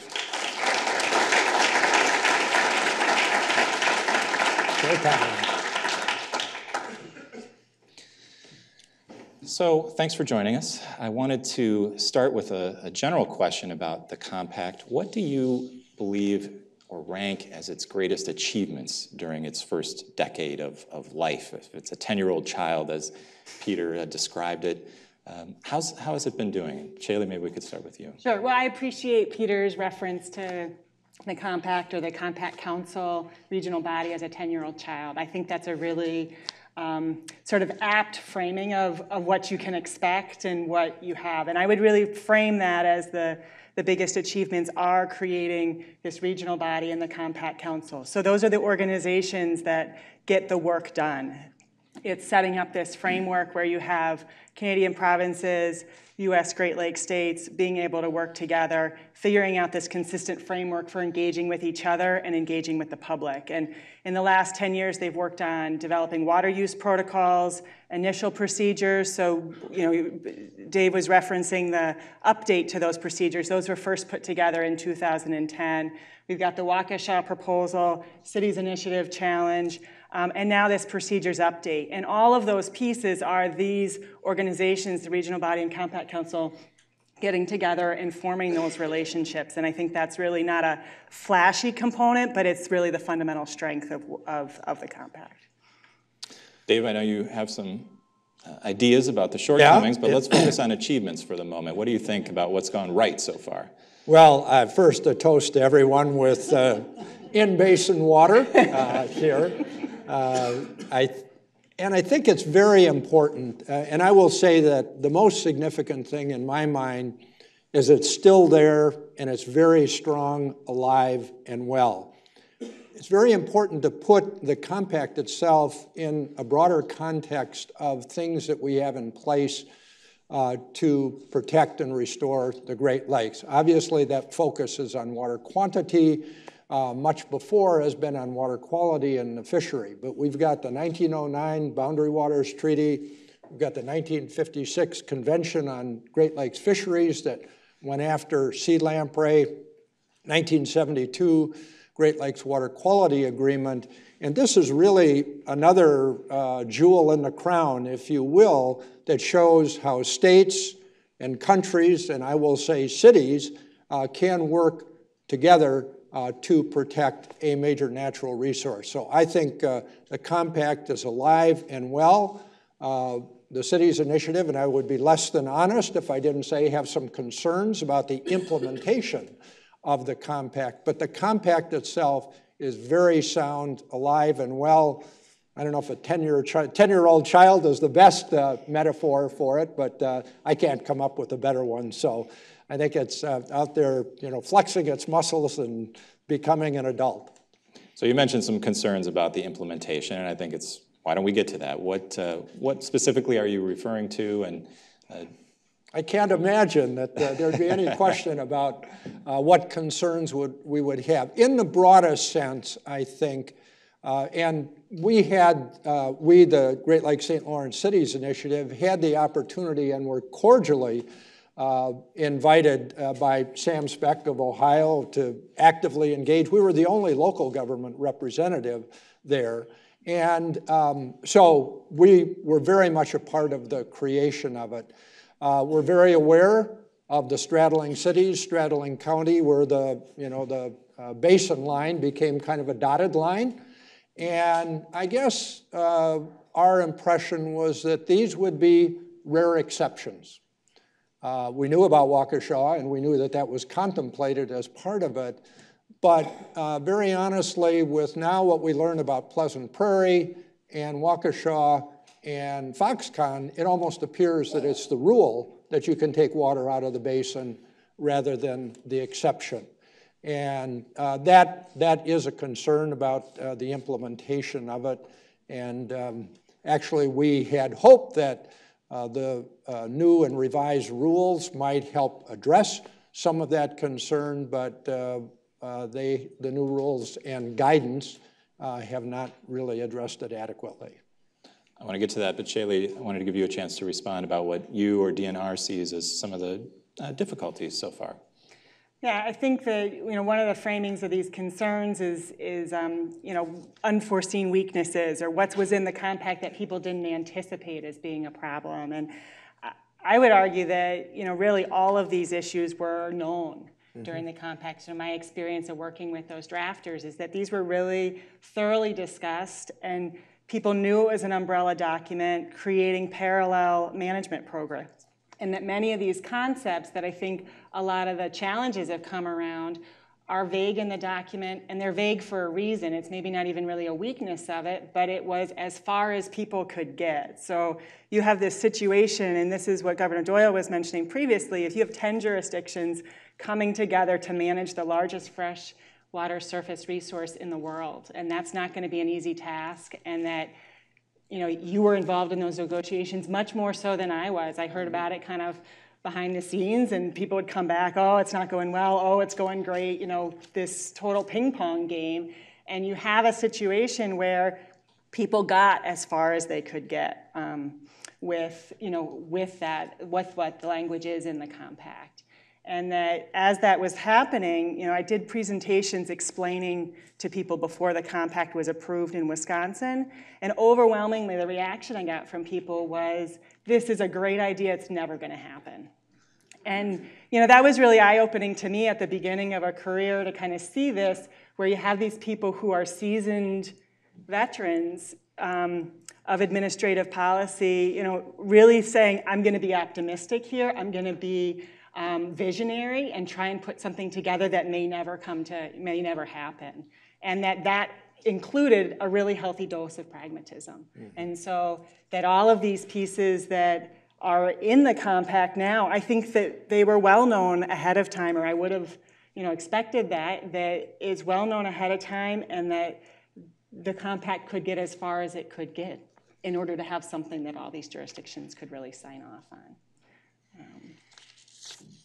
Dave, you mentioned that the proposed updates to the procedures and guidance and rules don't go far enough to address some of your concerns. And I thought I'd ask, what would you have done differently, or what do you wish those updates contained? Well, we provided a lot of suggestions and ideas as to how they could be improved. I'm not going to go through all of those, but a couple of them I think were particularly important. And although Peter mentioned the transparency of the whole process, I have some questions about that from the Waukesha experience and other things. But at the very root of it, people in the United States and Canada, all over the basin, care deeply about the resource and about diversions. I don't think most people appreciate that a lot of Canadians in particular have never gotten over the Illinois diversion. I go up and give talks up there, and you know, they'll say, when are you going to stop, you know, sending water down the Mississippi River? They've never gotten over that. And when the Waukesha decision came out, it was kind of, oh, here we go again, even though the compact clearly says just straddling counties. So that was a real concern, that there wasn't more extensive public engagement. And very honestly, to have just one public hearing in Waukesha does not represent the feelings of the Great Lakes community. And I take my hats off to Michigan and Minnesota, who had their own individual public hearings and public processes. We strongly recommended that there be public hearings in each one of the 10 jurisdictions, Canada and the United States. And it basically, as I understand the draft rules, they say that a jurisdiction may hold a public hearing, and then something about informing the public about the overall process. We think that diversions are a big deal, and that they should very deliberately have a public hearing process. The other major point that we made was that these should all be firm rules. All of the procedural things should be firm rules. Those who are in the legal profession know you've got to have some reliability and predictability on how things are going to go forward. Well, it's a combination of rules and guidance, and there's a lot of significant things that are just guidance, and it appears that the Compact Council has the ability to follow it if they want and not follow it if they don't want. So those are two very fundamental things. The third one, as David alluded to, is the whole issue of costs of the proceeding. I think it has a tremendous chilling effect to essentially have to pay for due process. There are 8 governments, 10 governments, who come together, and if they can't fund the process that will consider challenges to decisions that are made, I think that's really kind of a sad state. It's almost like going back to a poll tax, where you got to spend money if you want to go and vote. If you want to exercise your rights to due process, you've got to come up with a lot of money.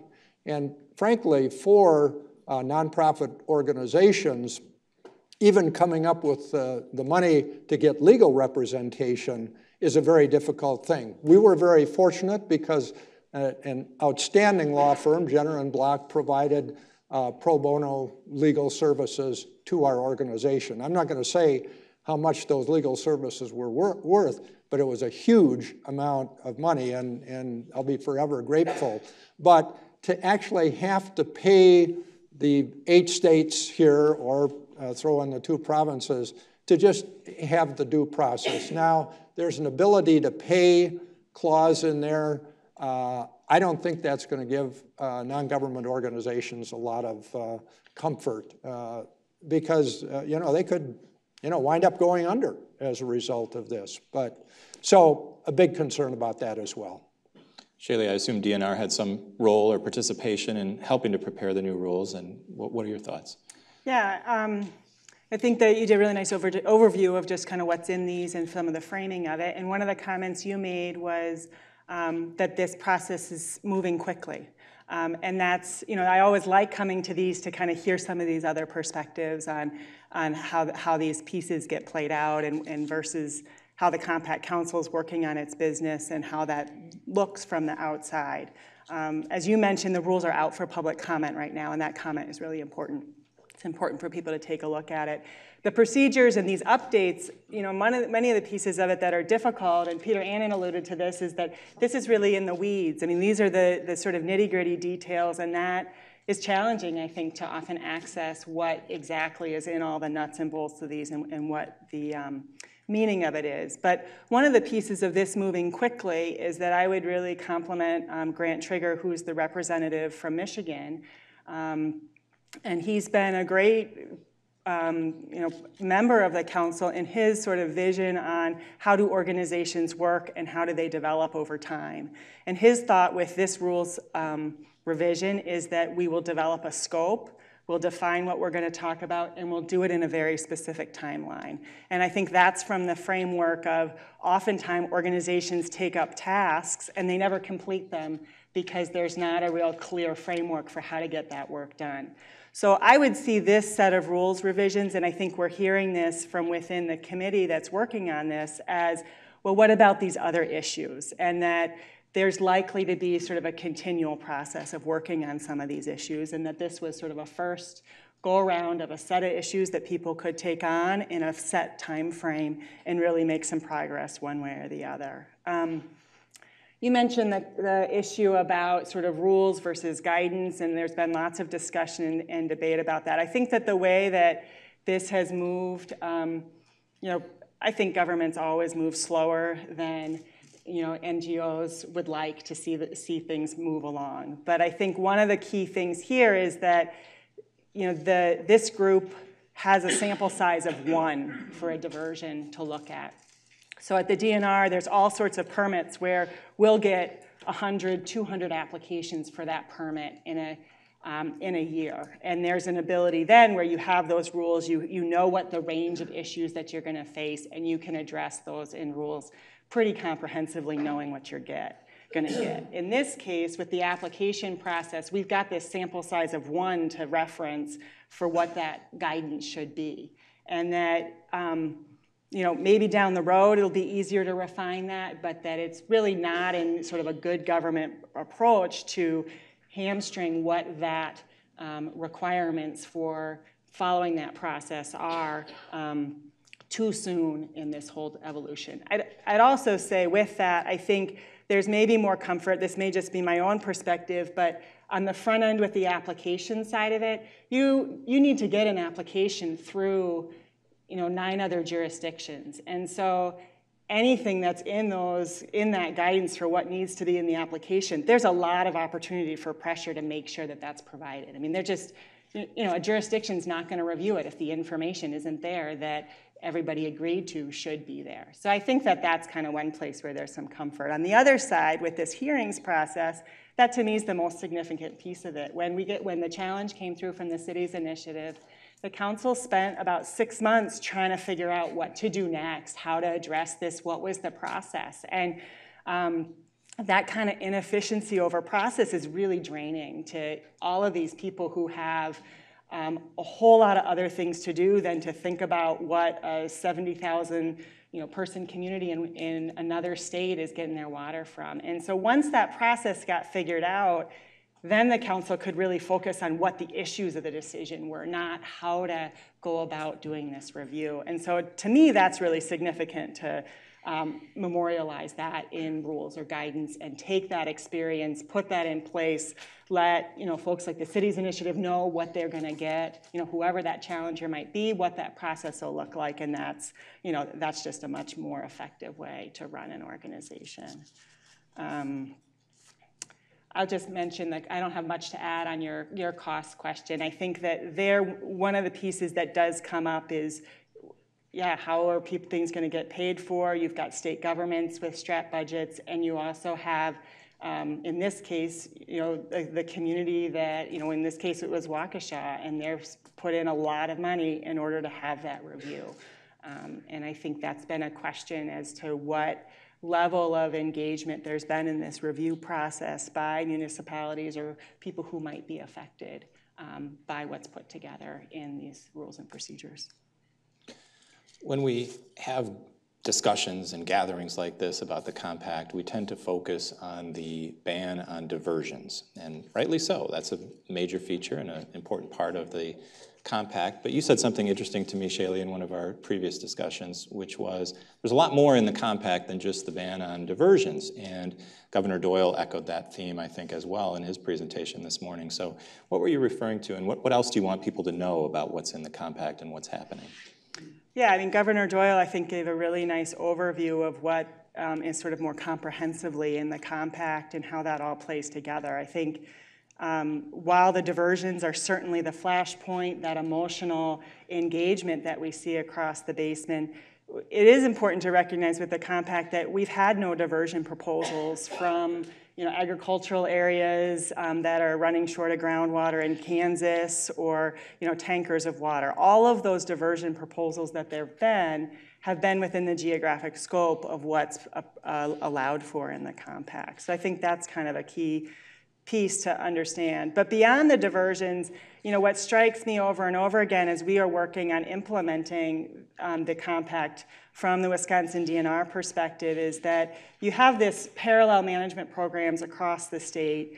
You have this water use reporting. So these are ideas that date back to the Great Lakes Charter, but there was tremendously uneven implementation for it. When I think about the level of effort that the Wisconsin DNR was able to put in to providing the Great Lakes Commission with how much water different water use sectors in Wisconsin versus what we have now is just a tremendous difference, and that's consistent across the basin. So we're seeing this commitment from these jurisdictions even 10 years later to really follow through on that. So water use reporting is a key piece of that, an improvement to the nuts and bolts on that. And then another piece that I don't think gets much attention, but is this cumulative impacts assessment. So this isn't a high-profile piece of it, but it's central to the function of the compact. You have a checkup every 5 years of what's the water balance in the Great Lakes. This is informing these managers. If you're going to do joint management of this resource, then you really need to have that. And we've gone through 2 rounds of it. Really, all it is looking at what's the water going into the basin, precipitation, inflow, from streams, runoffs, and then what's going out of the basin, evaporation, outflows out of the basin. So just that simple sort of checkbook, and then included in that is taking this information that comes from this water use reporting and adding on what's the role of diversions and consumptive uses in that. And at this point in time, those don't even really get into the error bars on what the evaporation is. But by setting up that ability to just sort of say, okay, here's how we do this review, we do it every 5 years, we have our pulse on it, you really set up a structure where if you're going to have problems, if you're seeing that there's changes in all this, then you have an ability to act as a region to address those management challenges. And I think that's a really key aspect to it. Dave, I want to turn to you. You advise and for a long time led this multinational organization with very wide geographic scope. Why do you think southeastern Wisconsin has been such a hot spot for controversy under the compact, and do you think we'll begin to see those kinds of things in other parts of the basin as well? Well, to me, it's kind of the accident of geography more than anything else. And had there not been a Illinois diversion, I prefer to call it the Illinois diversion rather than the Chicago diversion, but that would have probably played out down in Illinois as well. Wherever you have this, very narrow part of the basin, it's going to be very difficult to kind of sort through what's in, what's out, what's straddling, and how do you deal with what's straddling. So I guess there may be a couple of other places overall in the basin, but this very narrow stretch, and frankly, in the Chicago-Milwaukee corridor, it's a real hot place for development, residential, commercial, industrial. So there's going to be a lot of focus on this, and I don't think there's anything about cheese or milk or badgers that are making it more likely that this is happening here. It's an accident of geography, and it's made it difficult. It's interesting because I was thinking on the way up today, driving by Pleasant Prairie, and I love Pleasant Prairie, Mount Pleasant, everything's pleasant, in southeastern Wisconsin. But Pleasant Prairie was one of the first power plants under the Clean Air Act Prevention of Significant Deterioration program, which was kind of a whole different twist on protecting resources and new development, and that was right out of the blocks as well under I guess it was the 77 amendments to the Clean Air Act, figuring out how much deterioration is okay. And there were ozone problems, but I think it was still attainment for particulate and sulfur dioxide. So just a little irony that southeastern Wisconsin seems to be a ground zero for controversies of this nature. And this too will play out in time. I want to comment a little bit on Shaylee's remark that the compact is much more than straddling communities and straddling counties. And to me, the fact that there is a compact, that the 8 states and the 2 provinces got together and said, we've got to do something to protect this resource, was critically important. And all of the other aspects of, there's all this attention on diversions, and, frankly, the fact that you got to send it back if you take it out is a big deal. And from a quantity standpoint, that pretty much resolves the issues. But the attention level is way up on this, and that is a good thing. I'm not sure we're still doing a good enough job on the interplay between quantity and quality, and that's where the Root River comes into play here as to whether or not it's going to be a good thing or a bad thing or an indifferent thing for the Root River. So I think we need to, we tend to put all of our eggs in, the quantity basket or the quality basket. And it's kind of interesting how this is played out in the other end of the basin in Lake Ontario, where for years and years they negotiated over a plan on how to regulate the levels, the quantity, and this is the International Joint Commission as opposed to a compact, and they finally came up with something. The next year, massive rainfall and some flooding and shoreline erosion on the U.S. side, and everybody's screaming and yelling, just let her go down the St. Lawrence River. Well, Montreal was flooding already, and so these battles and just the attention to it is very important, and I am confident that this will sort itself out as time goes forward. Shaylee, in your role in dealing with other states implementing the compact, do you hear that they have concerns similar to ours that are arising in their respective jurisdictions, or is everybody focused on southeastern Wisconsin as a result of this accident of geography?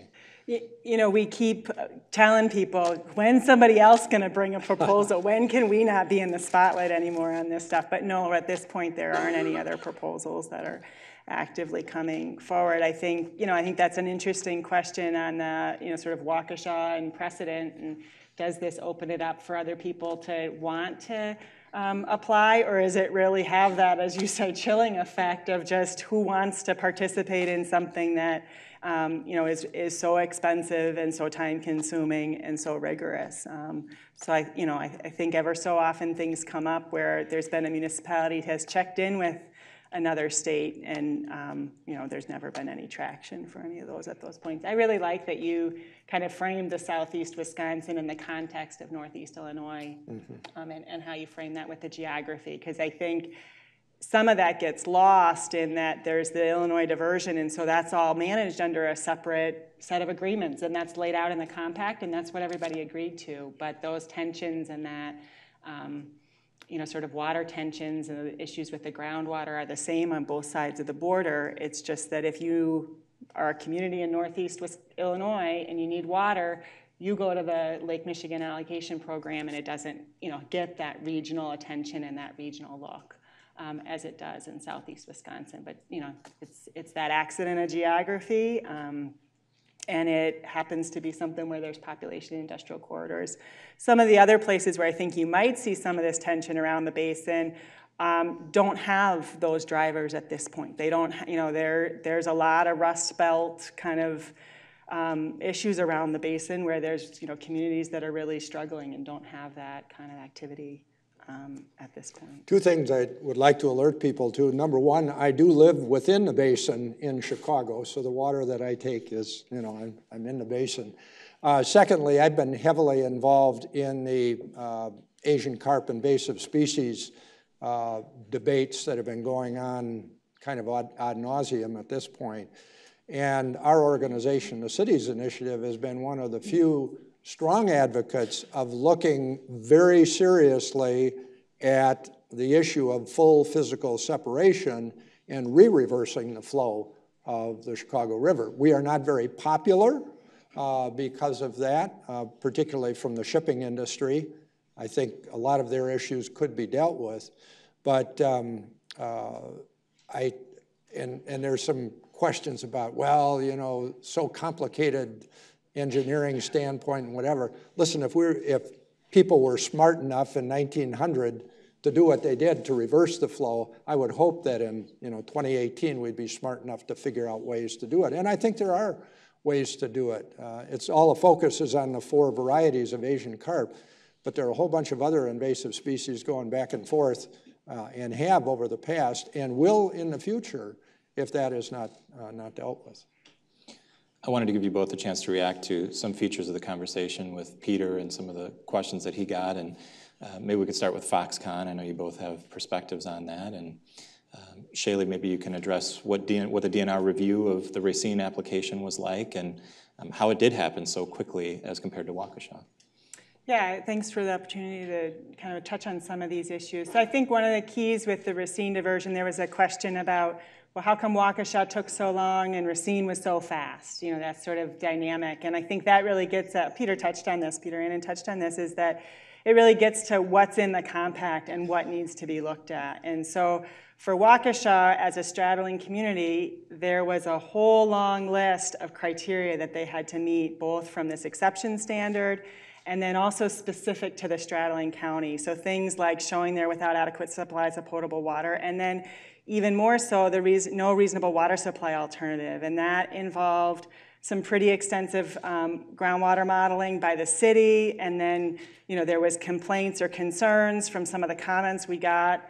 The DNR ended up redoing some of that modeling, sort of another 6 months. So sort of the long list of things that Waukesha had to address was very different for a community or a straddling community like the Racine for Mount Pleasant. For that application, it's a very different set of things that needed to be addressed. And so I think, one, we learned with Waukesha how to do the process, just how to hold those hearings, how to frame it, how to make sure the information's on our website, all of those pieces. But then at the end of the day, there was basically 3 things that we needed to look at to see if they met the criteria for that diversion. And that didn't take a lot of time to figure those pieces out. They were pretty straightforward components. And so that process happened pretty quickly. We notified the council the previous December, hey, we're gonna get an application for this. It's coming up. We got it in January. We notified the council at the same time as the public, hey, we just got an application. It's on our website. Take a look. This is when we're gonna have the hearing on it. Here's that timeline. And from our perspective, I think that's where that strength of this compact council regional body comes in, is that when there were questions, when there were concerns, I think it was 3 states that submitted letters on, questions about how are we making those decisions. Then there's a vehicle, people know each other, there's a vehicle, there's an ability to call, talk, have a discussion. And some of that discussion got summarized in a letter that's also on our website of just here's how we walked through those issues that the other states and provinces had, and provide that to the public. So that's kind of addressing that point of why were those two processes somewhat different from a timeline perspective. Dave, does your group have similar concerns over Racine as you did with Waukesha? Yeah, similar, but not exactly the same. Shaylee has brought up 2 points that I think are particularly important, and as I understand it, we're critical in terms of actually getting agreement on the compact itself, and that is not nailing down specifically what no reasonable water supply alternative means and what is a public water supply. I think the danger in that is that this will play out to a certain extent on a state-by-state basis. And it appears that how Wisconsin defined no reasonable water supply alternative had a real influence on the outcome. Well, now other states may define that differently. And I do think that getting a little more precision in terms of what constitutes public water supply, granted, some of it goes to commercial and industrial facilities. To me, when it was very clear why this additional water was going to be made available, it certainly stretches the imagination to think that this is like in addition to public water supply when, it appears to be very specifically for an industrial facility. So I am concerned about that. And once states get together and essentially take on the role to a certain extent of the federal government, or at least of a regional government, there needs to be, it's the old issue of the level playing field. That's why we got all of the environmental laws in the 1970s, because I grew up in Wausau, and all of the pulp and paper mills are going to move to Georgia because the unions aren't strong and they don't care about the environment down there. So we had to get a level playing field across the country, and I may be somewhat of an exception, but I do think that the environmental laws of the 1970s have made a huge positive difference in terms of, first of all, the quality of life of Americans and everybody who visits here, but secondly, in terms of leveling the playing field. And there will always be this certain amount of tension as to how much you defer to the states and how much you've got to have a federal level playing field. But I do think with a globally significant resource that 8 states and 2 provinces have said, we'll take care of the quantity issue, feds, stay out. There's a certain obligation to make sure that there is a level playing field. And a 10-year-old isn't going to do that, but maybe by the time they're 25, they'll get it figured out. A couple of final questions, and then I'll take some questions from the audience. For both of you, the first question I have is, we've talked about some of the successes, some of the shortcomings. Overall, what do you think? Has it been a good thing? Is it good policy? Has it been a success, the compact at its 10th anniversary? I'll let either one of you. It's definitely a good thing. And I think we're in the law school. I think the jury is still out as to whether or not. I think it's always dangerous to declare success too early on anything. As I've said, we have concerns that, these first 3 out of the blocks, it appears, that there was some kind of predisposition. These will be approved. It's just a matter of coming up with conditions and things like that. So I do have some concerns about that.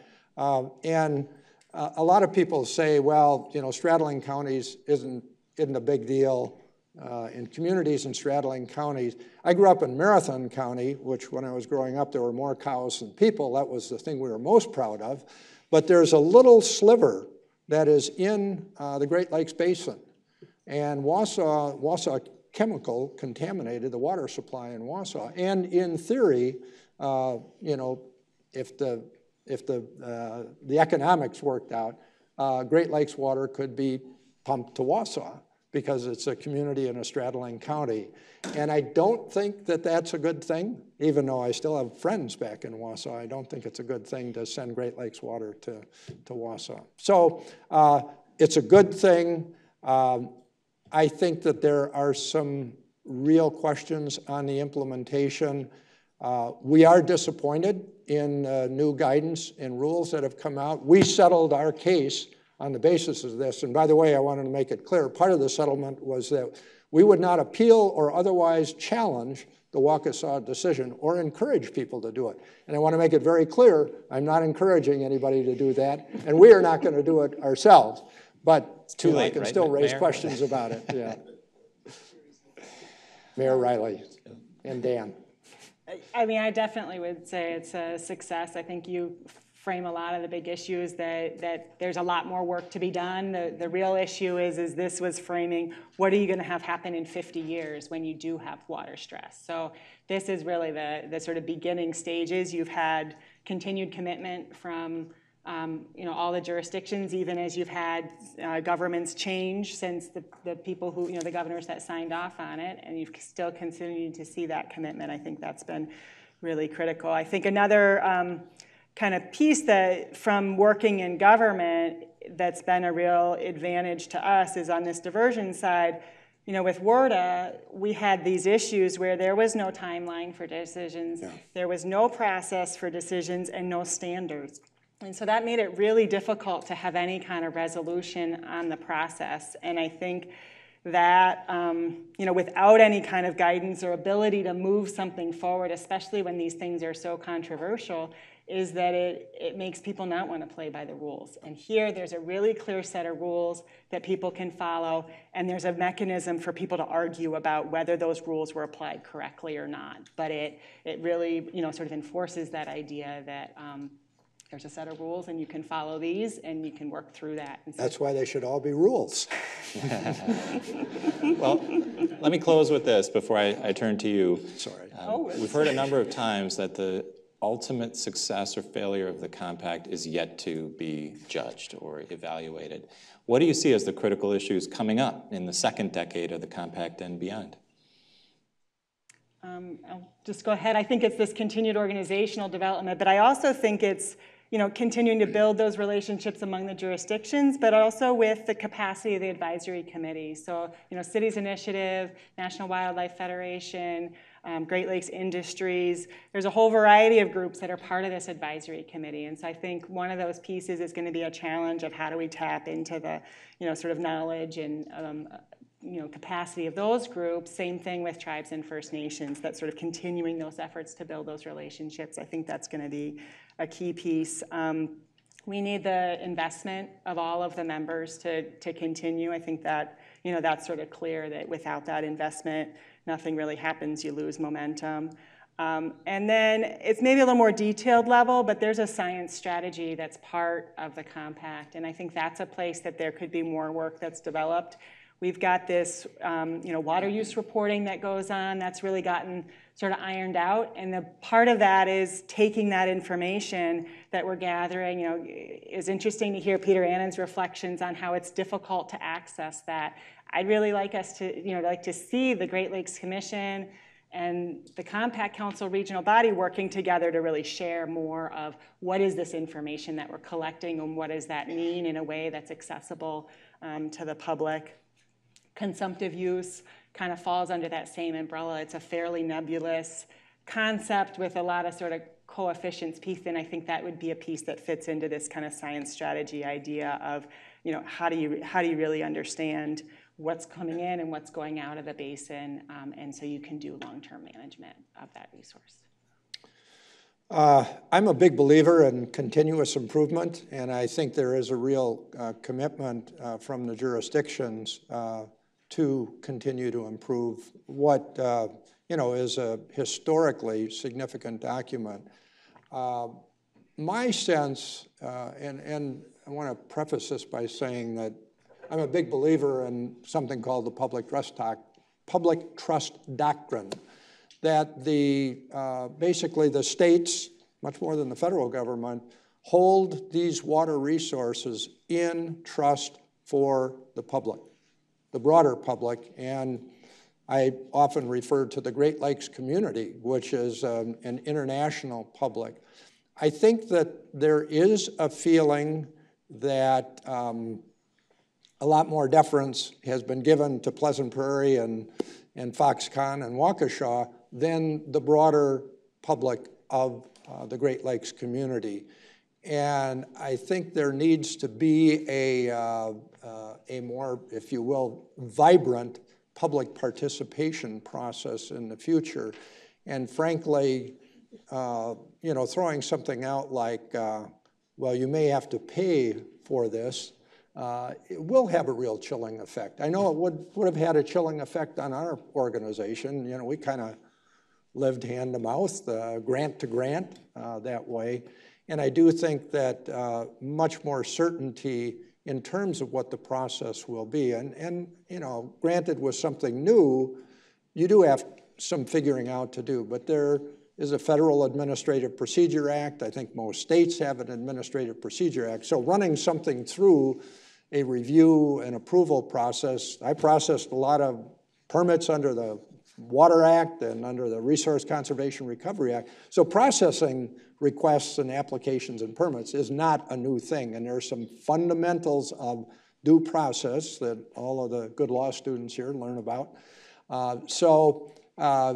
Those are some things that I think need to be focused on in the future to ensure its success. But this is just critically important to this part of the country, and I have great confidence in good public service commitment like people like Shaylee. And I know she's not in the governor's pocket or anybody else's pocket. So. With that, I think I'll invite questions from the audience. I'll follow the same guidelines that Mike laid out. Please raise your hand and let me call on you. And no speeches, please. Yes. This is more of a legal clarification question that comes out of your statement that you wish there were firmer rules. Does that mean that this is not a law, and can it be made a law, considering that it's not coming from a federal standpoint and involves only the states, 8 states? I can clarify on that. The compact is a law, and then in Wisconsin, there's compact implementing legislation. So the piece that we're discussing up here is this procedures. There's sort of a companion document to the compact that's more detailed about who do you know, if you're going to have a diversion that would go to the regional group, who do you file that with? What's the timeline for that? What are the responsibilities for the Secretariat to distribute that information? If you're going to challenge a decision by the Compact Council, what's the process that goes through? But one of the fundamental differences for the compact is that you end up with a document that is law in all of the states and companion laws in the 2 Canadian provinces. And so there's a requirement that all these jurisdictions follow through on what's laid out in the compact and then their own implementing legislation. That really is a very interesting question, because the compact, as Shaylee has said, is law, and there are many federal environmental laws as well, but legislatures and Congress can't get into all of the nitty-gritty details, and that's why there are rules and regulations and guidance.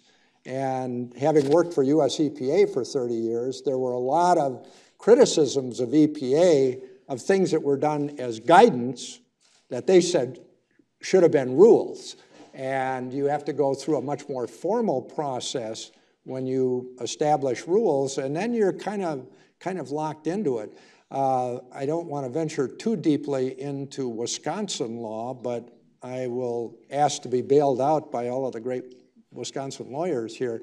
But I think Wisconsin in particular, the state legislature very strictly oversees what the DNR and other agencies do in Wisconsin. And number one, I think they review all rules. And number two, there's some specific legislation that says that an agency can't do something unless it is specifically authorized under the law that the legislature passed. So there's kind of an interesting interplay. I don't know if I got close to right. Yeah. Yeah. Other questions? Yes. I know that David initially addressed water coming back into the compact area. My question is, does the compact have any position on preservation of wetlands within the compact area? I'm trying to think if the compact specifically addresses wetlands. Is that a water? It does not. Okay, thank you, David. David Nafsker, who's a reigning expert on all of these things.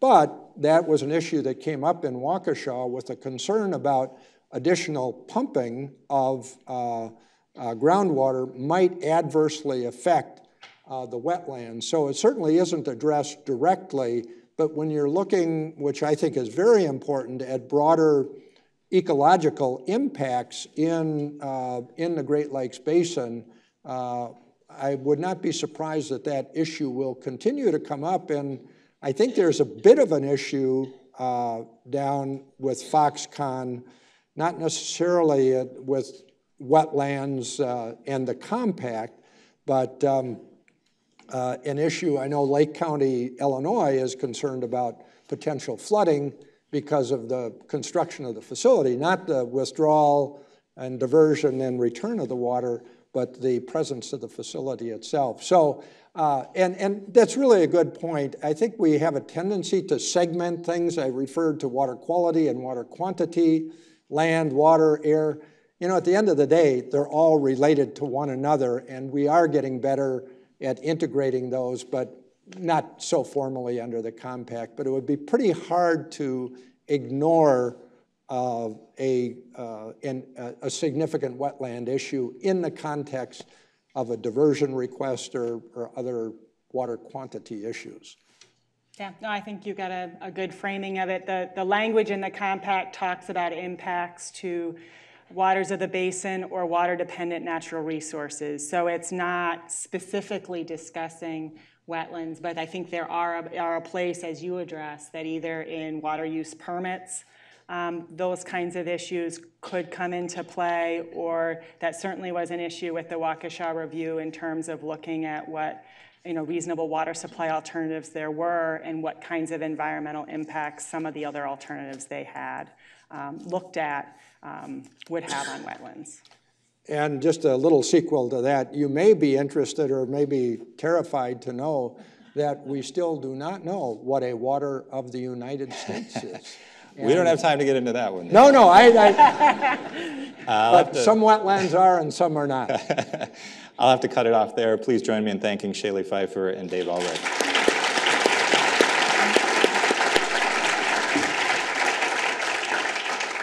So at this point, I'd like to welcome Peter and Mike back to the stage one last time.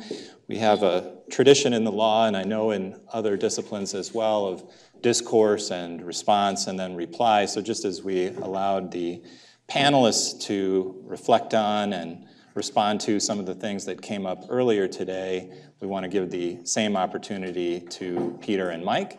So I'll turn it back over to them to close out the discussion today. Mike and Peter.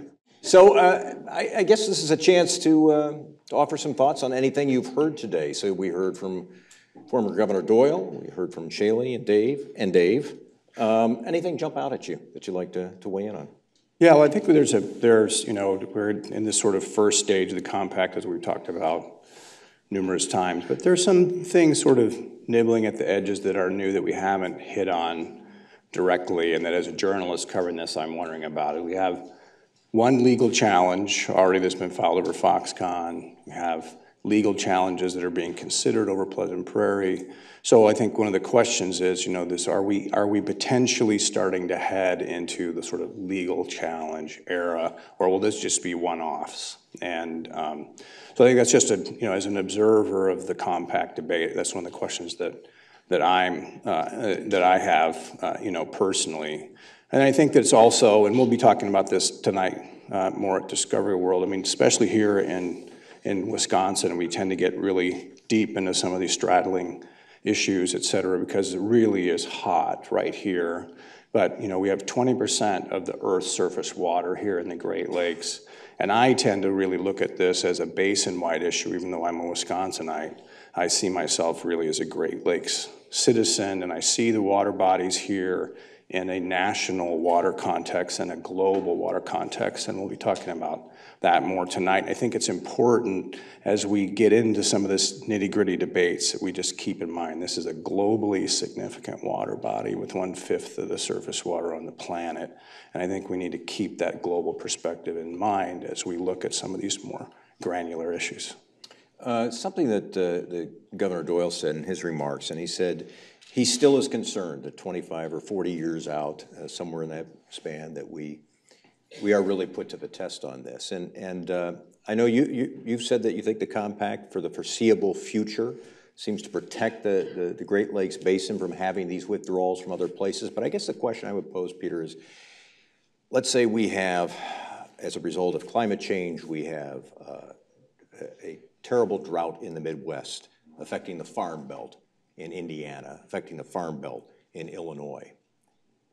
What kind of pressures will be on the compact then what kind of pressures will be applied to the governors of those states to say, we need your help, we're going to lose farmers, we're going to lose a vital portion of our economy if you don't come to our aid. Is that sort of the worst case scenario for the compact? Yeah, certainly that's one of the potential worst case scenarios. And I think, and the governor touched on this a little bit, but I think it's also important, again, I try to have the sort of big picture, long-term perspective, or try to on this, is that it's a miracle that the compact was adopted.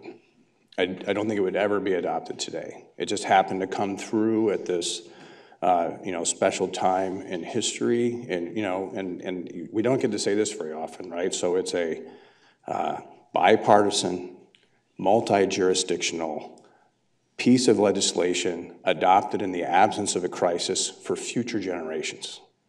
I mean, that combination of words, we just don't use that much, and that really shows how remarkable it is. But I think because it was really targeted at future generations and future scenarios that we can't really anticipate in any great detail, I think that we don't really even know how significantly it could be tested or threatened in the future. But one of those issues, climate change, is a big part of these scenarios that people run through on the Great Lakes Compact, especially a climate change issue that would be impacting citizens of Great Lakes states. Right. Yeah, and there's been some precedent for that under the prior water management systems. There was a heavy drought in the southern Mississippi River watershed in the 1980s, and so the governor of Illinois said, hey, well, why don't we just increase temporarily the Chicago diversion? That didn't go over very well. Mm-hmm. But that's an example of a Great Lakes governor sort of misinterpreting the history and what the region wants, but also trying to balance the needs of multiple citizens and two different watersheds when one's being stressed. And so, yeah, you can come up with a lot of potential scenarios. I mean, so those of you who follow the water issues in the American Southwest, the Colorado River, because of it's basically 17 years of climate change-induced drought, is really being pushed to the limit right now. Arizona is sort of like flirting with declaring a water emergency because of the Colorado River situation, which would put fallow all sorts of fields that Arizona farmers use Colorado River water and Central Arizona Project water for. And that'll just sort of leapfrog, these various issues. And because one of the things that they'll inevitably do is where else can we go? What else can we do? And then, there's a big debate, which I address in the book, about just generally whether the era of long-range, large-scale diversions is over or not. And I quote numerous people on both sides of that issue. And so one of the questions is, will desalination and other technologies become cheaper and more feasible, thereby releasing the pressure to move water from one major watershed to another? We've had a couple of moments today where we've talked about both quantity and quality. And I'm wondering what you think of that as an issue going forward, the concern about the quality of the water being returned to Lake Michigan. Is that taken on a growing importance in these discussions? Yeah, well, you can have all the quantity you want, but if it's not drinkable, it doesn't really matter, right? If it's not usable by the people and the environment around it. The book is a water quantity book, and I agree with Dave Ulrich completely that all these issues are interrelated, but if I were to interrelate all those issues in one book, it'd be 2,000 pages long and no one would read it. So you got to kind of strategically pick these different avenues and angles. But yeah, again, as I mentioned earlier, the microplastics, the pharmaceutical issues, these kind of things, we're continuing to learn about water quality issues that we didn't even know about a few years ago. And again, I think a key issue here is continue to be water technology advancement and development, and places like Israel, where that's a national security issue, are really at the forefront of a lot of these developments. Maybe a final question or so, and I'll turn it back over to Dave Strifling. Foxconn and the precedent set there. Foxconn is, as you point out, one of the world's largest corporations, so it's not a typical example. But does it serve as a does it serve as encouragement for other corporations who say, there's the water, maybe that's something we do. Foxconn has done it. It's gone pretty smoothly in terms of getting access. Does that open the door to other businesses identifying this area and the Great Lakes Basin specifically as a good place to do business? Yeah, and I think that's one of the things that was the idea behind the compact. I mean, the governors wanted companies like Foxconn to come to the Great Lakes Basin and sustainably and responsibly use that water to create jobs, create a more vibrant economy and culture here. Again, keywords being sustainably, right, and in an environmentally sound manner. The only issue with Foxconn is that, when they threw the Foxconn dart at the board, it was just a little bit too far to the west for it to sort of slip in less controversially. I mean, there's also, of course, the controversies about the state, $3 billion state incentives and that kind of thing. But just speaking it from a water standpoint, that is the kind of thing that the Great Lakes governors were envisioning with the Great Lakes Compact. This is what's called often the blue economy of the Great Lakes region, would replace the Rust Belt economy, and that water, it is arguably our most valuable long-term natural resource in this region. And it's just that this first big case ended up just being a little bit more convoluted than was, I think, originally anticipated. Quick question. So you're going to be traveling around the Midwest to talk about this new book. Tell us about your future plans for the next... Yeah, so I have six talks in the next 10 days in 3 different states, and just got an invitation in Santa Fe. So we'll be heading down to the Colorado River, compact area, talk down there. So... it's as we talked on the beginning, to just bring this full circle. I mean, the people in the Great Lakes region really have passionate and amazing, personal connections with the lakes, and it comes out, and it's fascinating to see the people express themselves in the question and answer period, and just the overall interest there is in keeping the lakes as great as we can. Peter Annan is the author of The Great Lakes Water Wars and head of the Innovation Center, Freshwater Innovation Center up in Ashland at Northland College. Northland College. Isn't that terrible? We appreciate your time today. Thanks very much for being with us, and I'll turn it back over to Dave.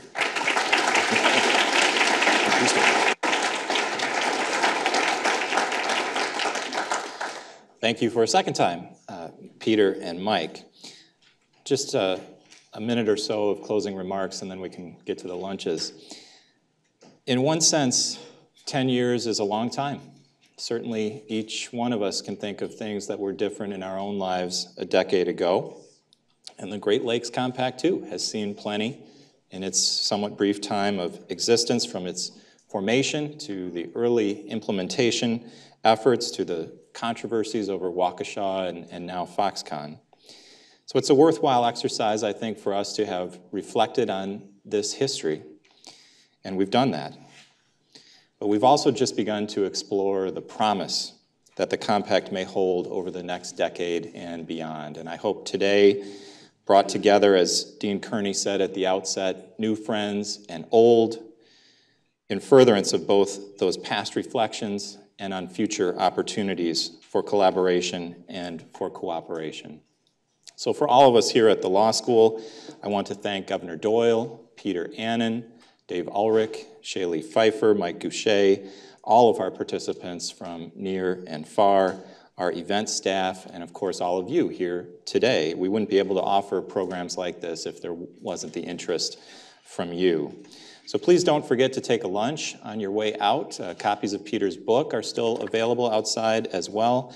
And we still have the tables set up out there too. So feel free to stay, continue your conversations, and eat your lunch here in the forum if you like. Thank you again, and I hope to see you all at similar programs in the future.